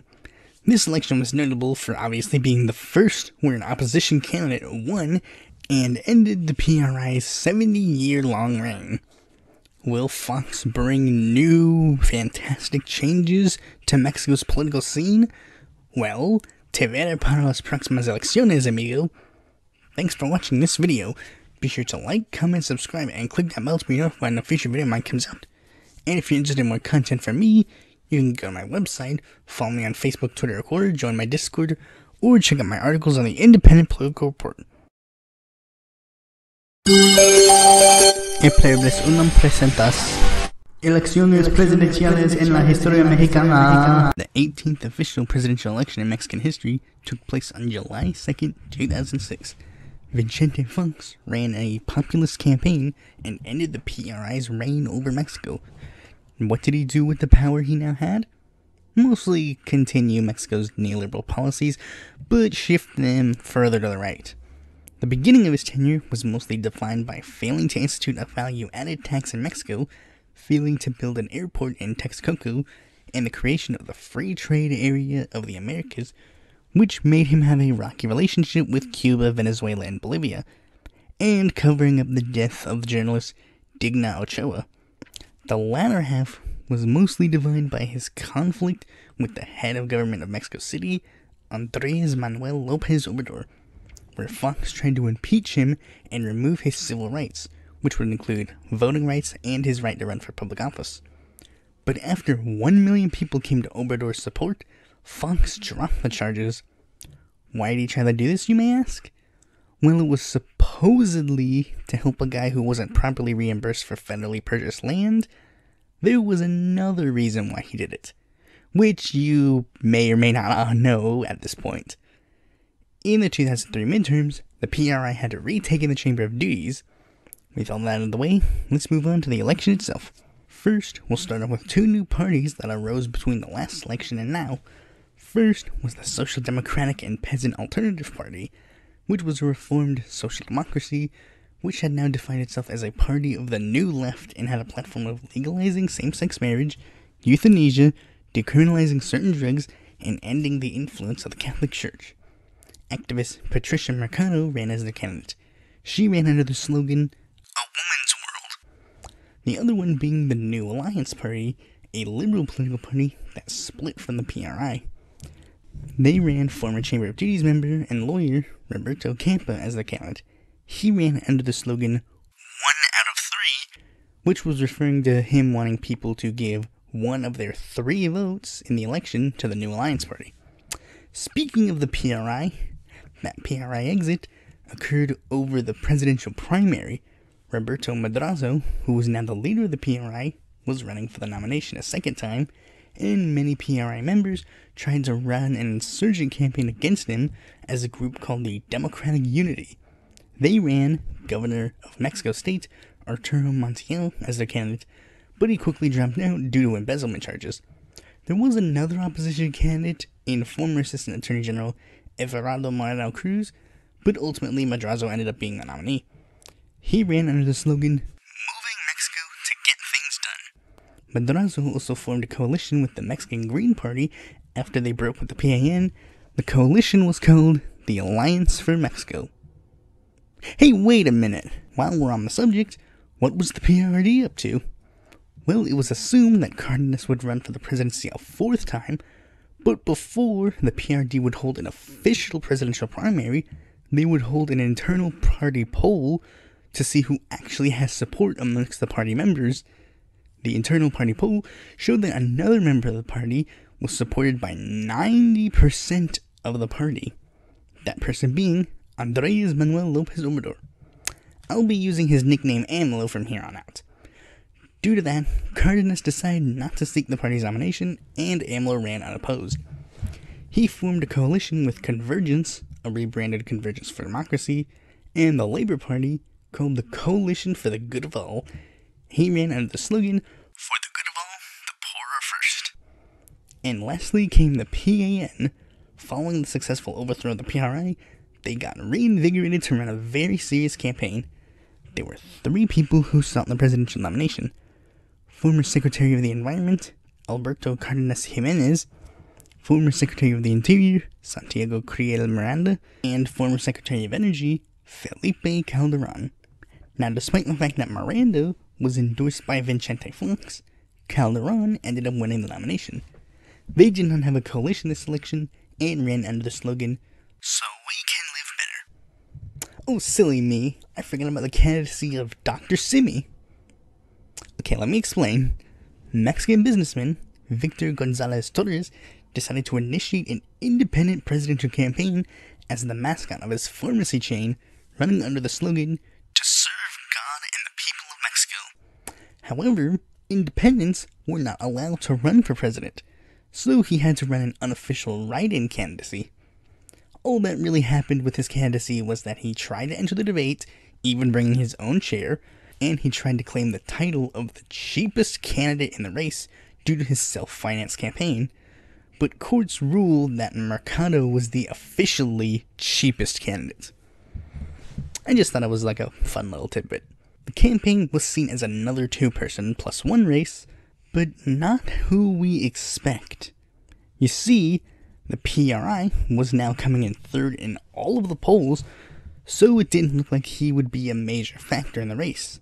So much so that Madrazo even stated that the PRI was open to merging his coalition with AMLO's. AMLO said that he wanted to keep his message pure, so that was not going to happen. AMLO faced scrutiny from both sides of the political aisle. He faced scrutiny from the left for including people such as Manuel Camacho Solis in his campaign when Camacho was not a leftist. Zapatista leader, Subcomandante Marcos, even flat out claimed that AMLO was a false leftist. Meanwhile, The right wing of Mexico likened him to Hugo Chavez, even claiming that Chavez was distributing pro-AMLO propaganda in Mexico in an effort to sway the election. Now, despite the fact that AMLO was the slight frontrunner of the bunch, he neglected to participate in the first presidential debate. The remaining candidates decided to leave an empty chair on the stage to signify his absence. The consensus following the debate was that Calderon was the winner, Mercado was a pleasant surprise, Campa did well, Madrazo was the overall loser, and AMLO should have been there. The second debate was more of a mixed bag. Some media groups saying Calderon won, some saying the winner was AMLO, which was very similar to the polls. Some said AMLO was the winner, some said Calderon was the winner, but it was pretty clear it was these two and everyone else was just there. And here are the results. Well, there's an interesting debacle. You see, on the night of the election, the race was too close to call. Well, I mean, unless you were Calderon and AMLO, who both called themselves the winner of the night. But media groups and the official election center could not do so. It didn't help that this would be the first time Mexican citizens living abroad could vote in the presidential election. The preliminary results that were being counted showed AMLO leading by decimals for a while, but as soon as the results got to 98% of the vote, Calderon jumped to a 1.04% lead. Pretty soon, the official results came in, and the results were Calderon winning with 35.89% of the vote, AMLO with 35.31% of the vote, Madrazo with 21.26% of the vote, Mercado with 2.7% of the vote, and Campa with 0.96% of the vote. AMLO criticized this as there were many voting irregularities across at least 30 states, and he would push for a full recount. This debacle continued for 2 months, even having the EU get involved to help solidify the results. Eventually, a partial recount was done, which had 6% of the votes counted invalidated, AMLO saying that this is more evidence that there should be a full recount because the results just kept putting them closer and closer. The EU had published a report officially recognizing Calderon as the winner, but also gave suggestions for electoral reform to prevent this from happening again, including moving to a top two runoff style like other Latin American countries, and very openly clarifying what would constitute a recount. In November of that year, AMLO held a rally of supporters to declare him the legitimate president of Mexico and announced plans to build a shadow cabinet to exert political pressure on Calderon's actual cabinet. Will Calderon institute any of these reforms that were suggested? Will this be the end of AMLO's political career? Well, te veré para las próximas elecciones, amigo. Thanks for watching this video. Be sure to like, comment, subscribe, and click that bell to be notified when a future video of mine comes out. And if you're interested in more content from me, you can go to my website or follow me on Facebook, Twitter, or Quora, follow my Discord, or check out my articles on the Independent Political Report. E plebes unum presentas Elecciones presidenciales en la historia mexicana. The 19th official presidential election in Mexican history took place on July 1st, 2012. 2 days before my 12th birthday. Anyways, Calderon immediately went to work after he was elected. 10 days after he was inaugurated, he officially declared war on the Mexican drug cartels, which made his popularity rise in its early years, but didn't exactly help keep him popular for too long after, as the murder rate skyrocketed during his tenure, with 60,000 deaths directly related to the drug war. Another early problem during his administration was the rise in the price of corn, which led to the inflation of tortilla prices. Since the poorest people in Mexico love their tortillas, Calderon had to make the Tortilla Price Stabilization Pact in order to help them. The Great Recession also started to take effect in Mexico, leading to a 4.7% drop in their GDP, but he was able to bounce back. He also made a law that would lower the salaries of all public servants, but would raise the salaries of Mexican police and army. But the most popular policy that he implemented was the creation of Seguro Popular, a universal public health insurance plan that expanded healthcare to 100 million Mexicans. One thing I should also mention is that Calderon was apparently an alcoholic and would occasionally be drunk during appearances not only in Mexico but in foreign places as well. And the Chamber of Duties Despite a massive Voto El Blanco movement to boycott the three major parties, the PRI still ended up being the winner of the night. With all that out of the way, let's move on to the election itself. First, we're going to start off with the New Alliance Party. They had originally wanted to form a coalition with the PRI, even full-on announced that they were going to form one. However, they later decided to break off with the PRI due to internal conflicts.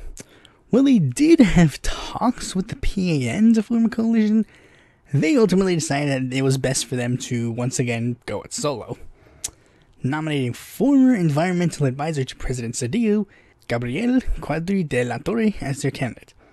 He ran under the slogan, "Do we count on you?" The remaining three parties had pretty extensive primary processes to follow. First, we'll start off with the PRD. Two people actively sought the PRD nomination. First was Mexico City Mayor Marcelo Ebrard, who would run for president as the candidate of a PRD faction called the New Left. Meanwhile, the heads of the PRD had already made up their mind on wanting to renominate AMLO to be their candidate. Meanwhile, AMLO was like, nah, bro, we gotta do it the same way we did it last time. So they held an internal party primary poll to see which of the two actually had momentum in the party. Both pledged that they would drop out and endorse whoever wins the internal primary poll in order to have a united front. Meanwhile, Cuauhtémoc Cárdenas decided to jump into the fray. While not explicitly entering the race, he stated that he'd be open to be the PRD candidate if the polls indicated that he would win, and if he didn't have to compete against AMLO and Ebrard. The polls had AMLO as the most candidate, so Ebrard dropped out and endorsed him. As an olive branch to the Ebrard wing of the party, AMLO stated that if he won the presidency, Ebrard would be a member of the cabinet. AMLO formed a coalition with the Citizens Movement, a rebranded Convergence, and the Labour Party, called the Broad Progressive Front, and ran under the slogan, "The real change is in your hands." Next, we'll talk about the PRI. It was speculated that Mexican Senator Manlio Fabio Beltrones would seek their nomination. In fact, he was seen as a very popular contender for the nomination, but he decided to not seek the party's nomination, paving the way for Governor of Mexico State Enrique Peña Nieto to step up to the plate. He ran uncontested for the nomination and formed a coalition with PVM called the Commitment to Mexico and ran under the slogan, "My commitment is with you and with Mexico." And lastly came the PAN, who also decided to go it solo. As they had the most to lose during this election, they needed a good enough candidate to keep the momentum of the last two presidents going. As such, 6 people stepped up to the plate. First was Governor of Jalisco, Emilio Gonzalez Marquez, Secretary of Education, Alonso Lujambio, and Secretary of Labor, Javier Lozano Alcaron, all of whom dropped out before the primary ended. The ones who stayed in the primary till the end were Santiago Creel, making another run for the presidency, Secretary of Finance and Public Credit, Ernesto Cordero, and former Chamber of Duties member and cabinet member in the last two administrations, Josefina Vázquez Mota. Vázquez ended up winning the nomination, and she ran under the slogan, "The woman has a word." There was talk of former Chamber of Duties member and son of former PAN presidential candidate Manuel Claver Carrillo running as an independent, but as stated in the previous video, that was not allowed. The biggest issues of the campaign were the drug war and corruption. As such, each candidate had to emphasize their various plans to tackle these issues. Peña Nieto promised to reduce the amount of violence brought on by the drug war, while reassuring that he would still be aggressive to the cartels. Bit of a mixed bag in issues. Vázquez promised that life sentences to any politicians found guilty of corruption related to organized crime, whereas AMLO and Cuadri took more maverick positions on the issues.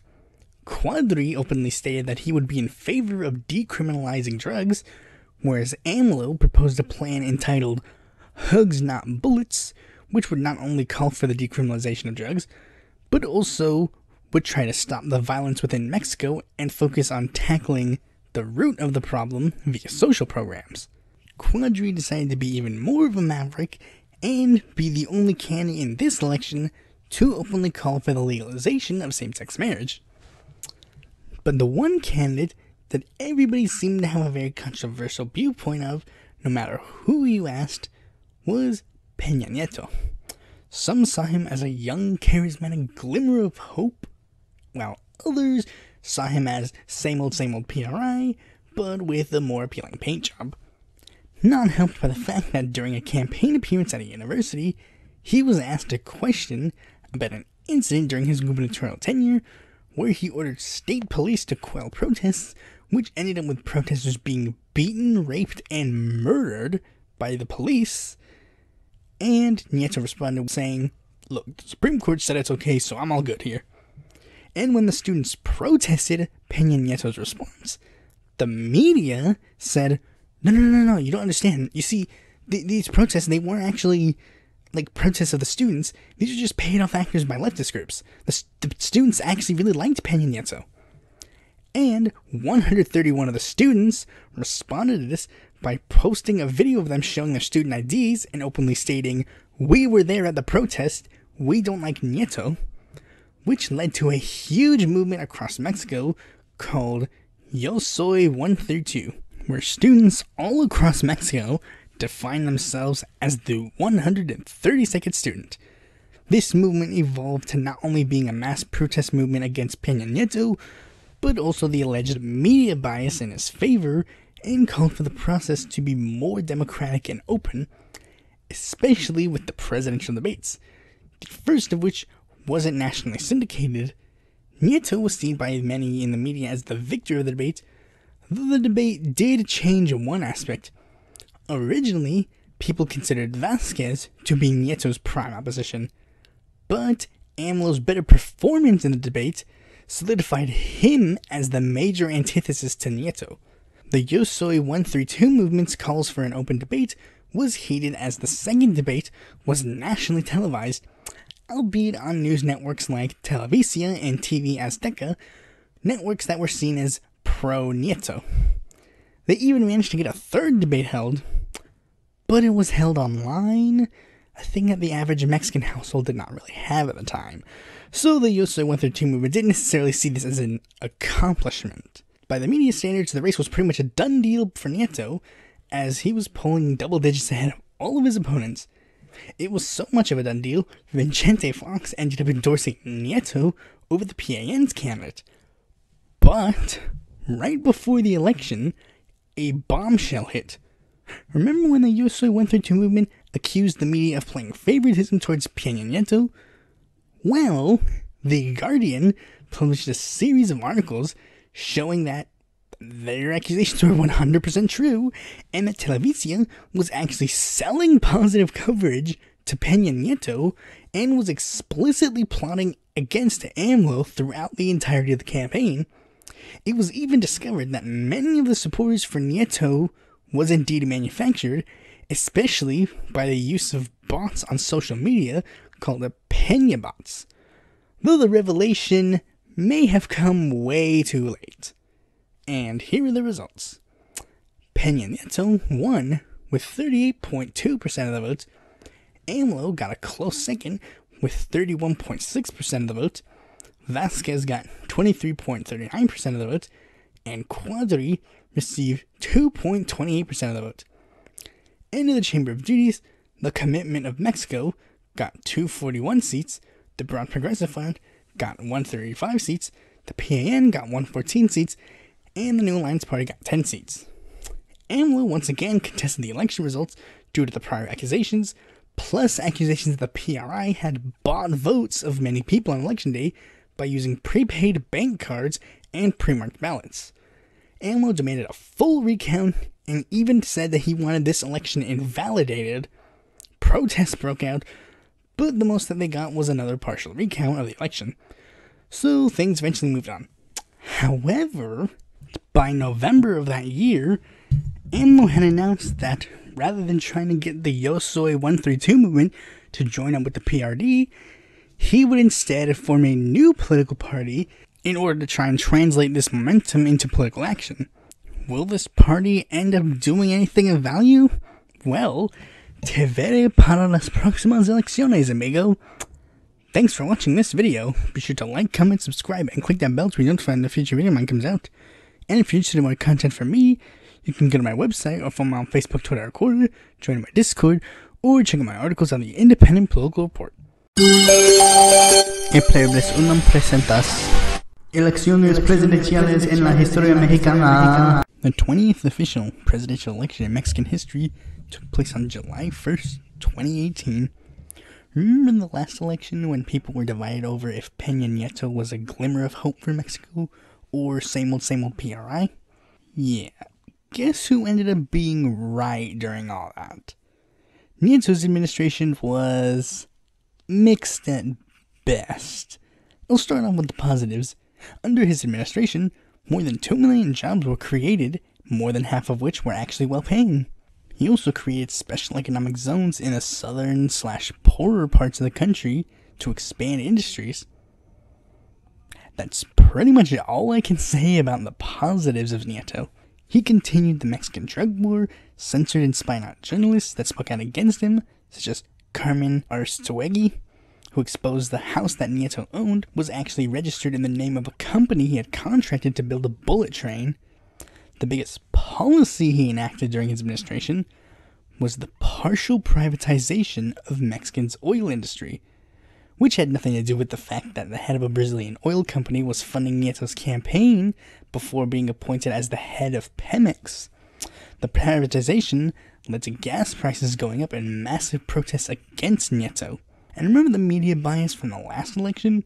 Well, it was still prevalent as Time magazine published an article entitled Saving Mexico, where they claimed that Nieto was ending the drug war and the privatization of oil was loved by the Mexican populace. Yeah, most of the time people don't protest things they like. But the biggest event that happened during his administration was when on September 26, 2014, 43 students who were traveling via bus to commemorate the Tlatelolco massacre disappeared, and it was later discovered that Mexican police had kidnapped the students and given them up to a cartel to be massacred. It wasn't even just local cops either. Federal police and the military allegedly took part in this as well. Yeah, unsurprisingly, Nieto's approval rating dropped as low as 12% by the end of his term, and Mexican people were saying this. ¡Chinga tu madre, Peña Nieto! Chinga su putísima madre. Enrique Peña Nieto, chinga tu madre. Chinga tu madre, Peña, ahí está. Nieto's approval going down meant that the approval of opposition parties went up. But the same old opposition parties weren't necessarily cutting it for Mexico, so 2 more parties were actually born to oppose Nieto. First, we'll talk about the Social Encounter Party, a Christian conservative right-wing populist political party. But the more prevalent one was the one that I teased in the last video, the one that AMLO founded. The party was called Movimiento Regeneración Nacional, or the National Regeneration Movement, or MORENA, because AMLO really liked nicknames. MORENA sought to translate the Yo Soy 132 movement into political action and hearken to the ideology of the Cardenases. MORENA was the more popular of the two, winning more seats than 3 long-existing political parties in Mexico.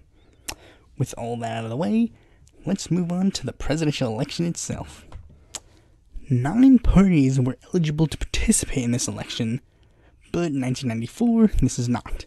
So only 3 of them actually ended up running camp. First, we'll start off with the PRI.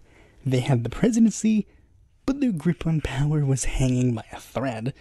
So they needed a candidate with broad enough appeal to keep the power. First, they reformed their electoral process to give non-party members the ability to seek their party's nomination. A lot of people tried to push themselves as their candidate. However, the party officially decided to wipe off the old Dedazo strategy and nominated cabinet member to Calderon and Nieto, Jose Antonio Meade, to be their candidate. Second was the PAN, which had a similar situation. A lot of people tried to seek the party's nomination, but the party was really only interested in 2 people's prospects: former First Lady to Felipe Calderon, Margarita Zavala, and former party president Ricardo Anaya. As much as Zavala tried, it seemed that they didn't want her association with Calderon to hinder them, and they pretty much decided to nominate Anaya. Zavala and her supporters criticized this as pretty much being the Dedazo in disguise, and not that long after, Zavala decided to resign from the PAN. And lastly was the leftist party of MORENA. Yeah, newly formed MORENA decided to step up to the plate and offer up a candidate for the election, as opposed to the already existing left-wing parties. The reason the PRD didn't step up to the plate was that right before the midterms, Cuauhtémoc Cárdenas decided to leave the PRD, and they were going through a bit of an identity crisis without their moral leader, an identity crisis they are still going through to this day. But back to MORENA, there was absolutely zero hesitation in nominating AMLO as their candidate despite his past failures. Now, where does that leave the remaining political parties? Well, they could have ran their own candidates, and many of them thought about running their own candidates, but they all felt that it was probably in their best interests to form alliances with one of the three major candidates in order to have a good chance to have a platform being heard. First, we'll start off with the Labour Party, which was also pretty unanimous in deciding that AMLO would be their nominee. In fact, this made many people think that the PRD and the Citizens Movement would join up with MORENA and the Labour Party to form a broad leftist coalition. However, AMLO himself personally stated that this was not going to happen due to the differences that these parties had that caused AMLO to leave and form his own run to begin with. Especially considering during the midterms, these two parties actually ran candidates against MORENA, whereas the Labour Party, being concerned with leftism being the broad idea of Mexico, chose to stand down and align itself with MORENA during the midterms. So where does that leave these two?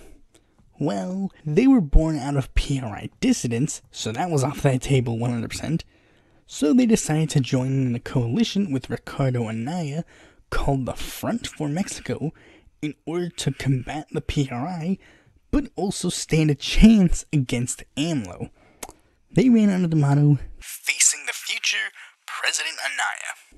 Next was the ecologist Green Party of Mexico. Now you see, they originally wanted to join the Front for Mexico, but party differences had decided that was not going to happen. They briefly considered running their own candidates, even at one point floating the idea of stealing the PRD's moral leader Cárdenas, but they inevitably decided, we'll just join a coalition with the PRI. The New Alliance Party had similar intentions. They considered having Quadri run as their candidate again, but they felt that maybe joining the Front for Mexico was a better use for their time. However, negotiations fell through again, so they decided to hold their noses and join a coalition with the PRI and PFEM. The coalition was aptly titled Citizen Made for Mexico.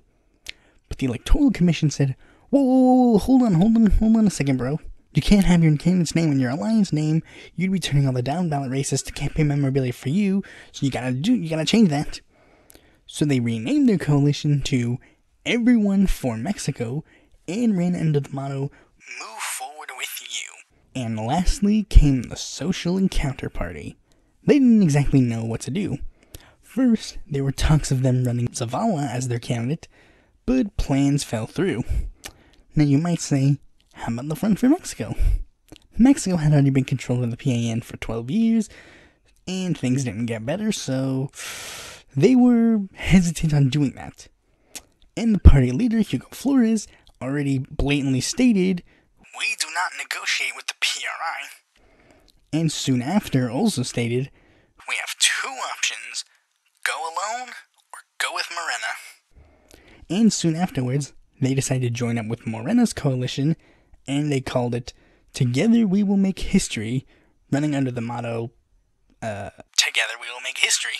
This decision was criticized by the media, as PES was very different ideologically from the remaining members of the coalition, but AMLO responded by saying the party believes in inclusion, and Hugo Flores responded by saying, "The only possibility of real change in a country is one headed by Andrés Manuel López Obrador." So it comes off more ideologically pure than the previous coalitions. Was that it? No, because this was the first election in a long time where independent presidential candidates could participate in, and as such, many independents decided to join in the fray. First was former Senator from Guerrero, Armando Rios Petir, who had left the PRD to start an independent political movement called the Jaguar Movement. Second was Maria de Jesus Patricio Martinez, who would run as the candidate of the National Indigenous Congress and the Zapatistas. Third was former governor of Nuevo León, Jaime El Bronco Calderón, who had been notable for calling out the media's unfair coverage of his gubernatorial run. He ran under the motto, "Not allowed to give up." And lastly was Margarita Zavala, running a campaign that would call out the party she had previously been aligned with, running under the motto, "Courage is Margarita." However, of these four, Zavala was the only one to turn in enough signatures to appear on the ballot. Petir thought that this was good, and he proposed him and Calderon unite behind Zavala to have a unified independent front to rehabilitate all of the major parties in Mexico. But Calderon decided to appeal to the Elections Commission, and he was allowed to appear on the ballot. No such luck for the other two. Now, this election was a huge boiling point, as it came after 78 uninterrupted years of neoliberalism and neoconservatism. Mexico was sick and tired of the same old, and they wanted change. All of the candidates tried to position themselves as the candidate of change in a variety of ways. Anaya promised to implement a universal basic income. AMLO and Zavala proposed ending all benefits presidents got after their term ends, though AMLO specified that he would then use that money to help senior citizens. Made promised to create a government agency called the Unique Register of the Necessities of Each Person to keep track of the individual needs of every Mexican citizen, an idea that was mocked relentlessly. Plus, Made was openly trying to continue Nieto's privatization of the oil industry, which AMLO criticized, and El Bronco proposed bringing back the death penalty for high crimes such as murder and drug trafficking, and cutting off the hands of government officials accused of corruption. But the one thing that seemed to be on everybody's mind was what would happen to Nieto. As he was accused of corruption too, what's going to happen to him?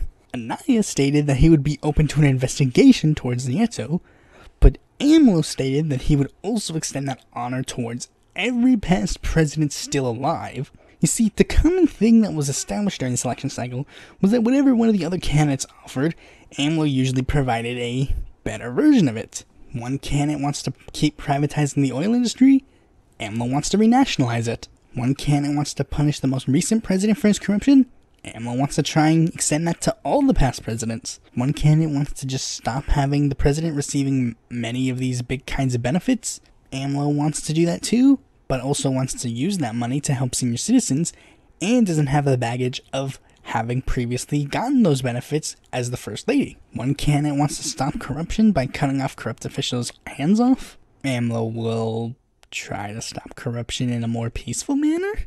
You see, the basic takeaway was that Mexico was sick and tired of the same old PRI, the PAN with a slightly different flavor, and people who were supposedly dissidents who left these two parties weren't exactly giving them what they wanted either. So then that leaves AMLO as the final person that they have as a person to offer ideas.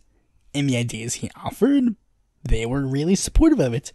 And AMLO quickly shot to the top of the polls, having pretty much double-digit leads throughout the entire election. The closest anyone ever got in the polls was Anaya being below AMLO by 8 points.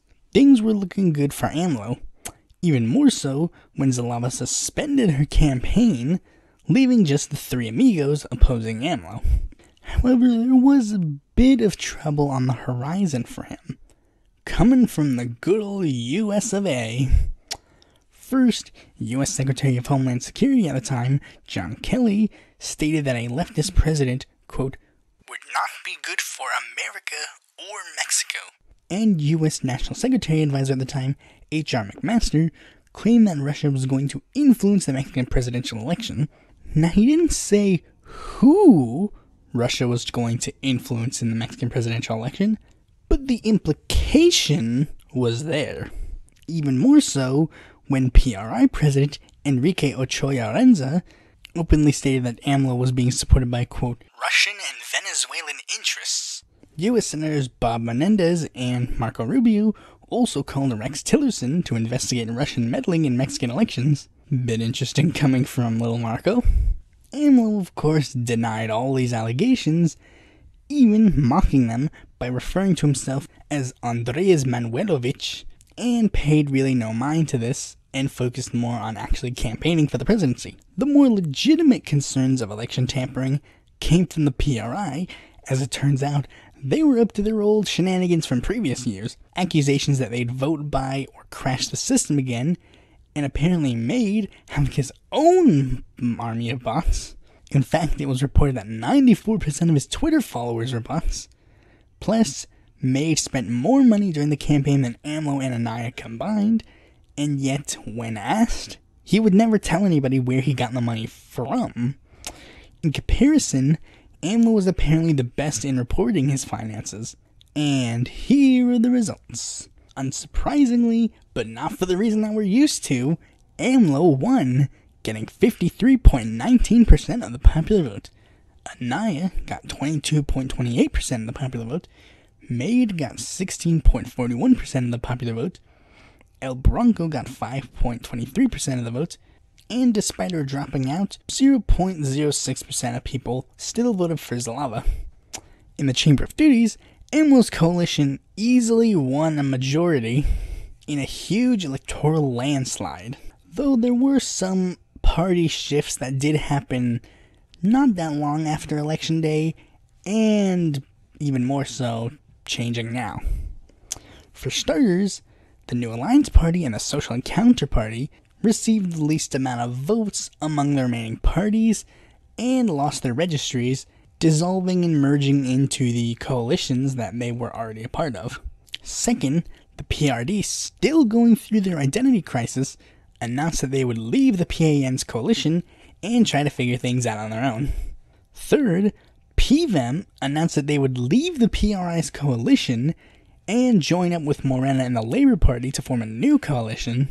And lastly, Felipe Calderon and his wife Zalava announced that they were going to be forming their own political party called Mexico Libre that would be contesting in the 2021 midterms. Speaking of the 2021 midterms, AMLO himself had actually stated that due to his populist leanings, he would be open to the idea of holding a mid-election vote on his presidency so that the people, if they didn't like him, could choose to kick him out of the presidency early. So maybe I might be seeing you a little sooner than I thought. Oh yeah, and these smears that he faced during this election and his life up to this point, yeah, they haven't gone away either.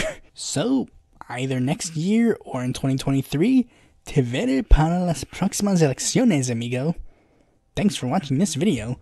Be sure to like, comment, subscribe, and click that bell to be notified when a future video of mine comes out.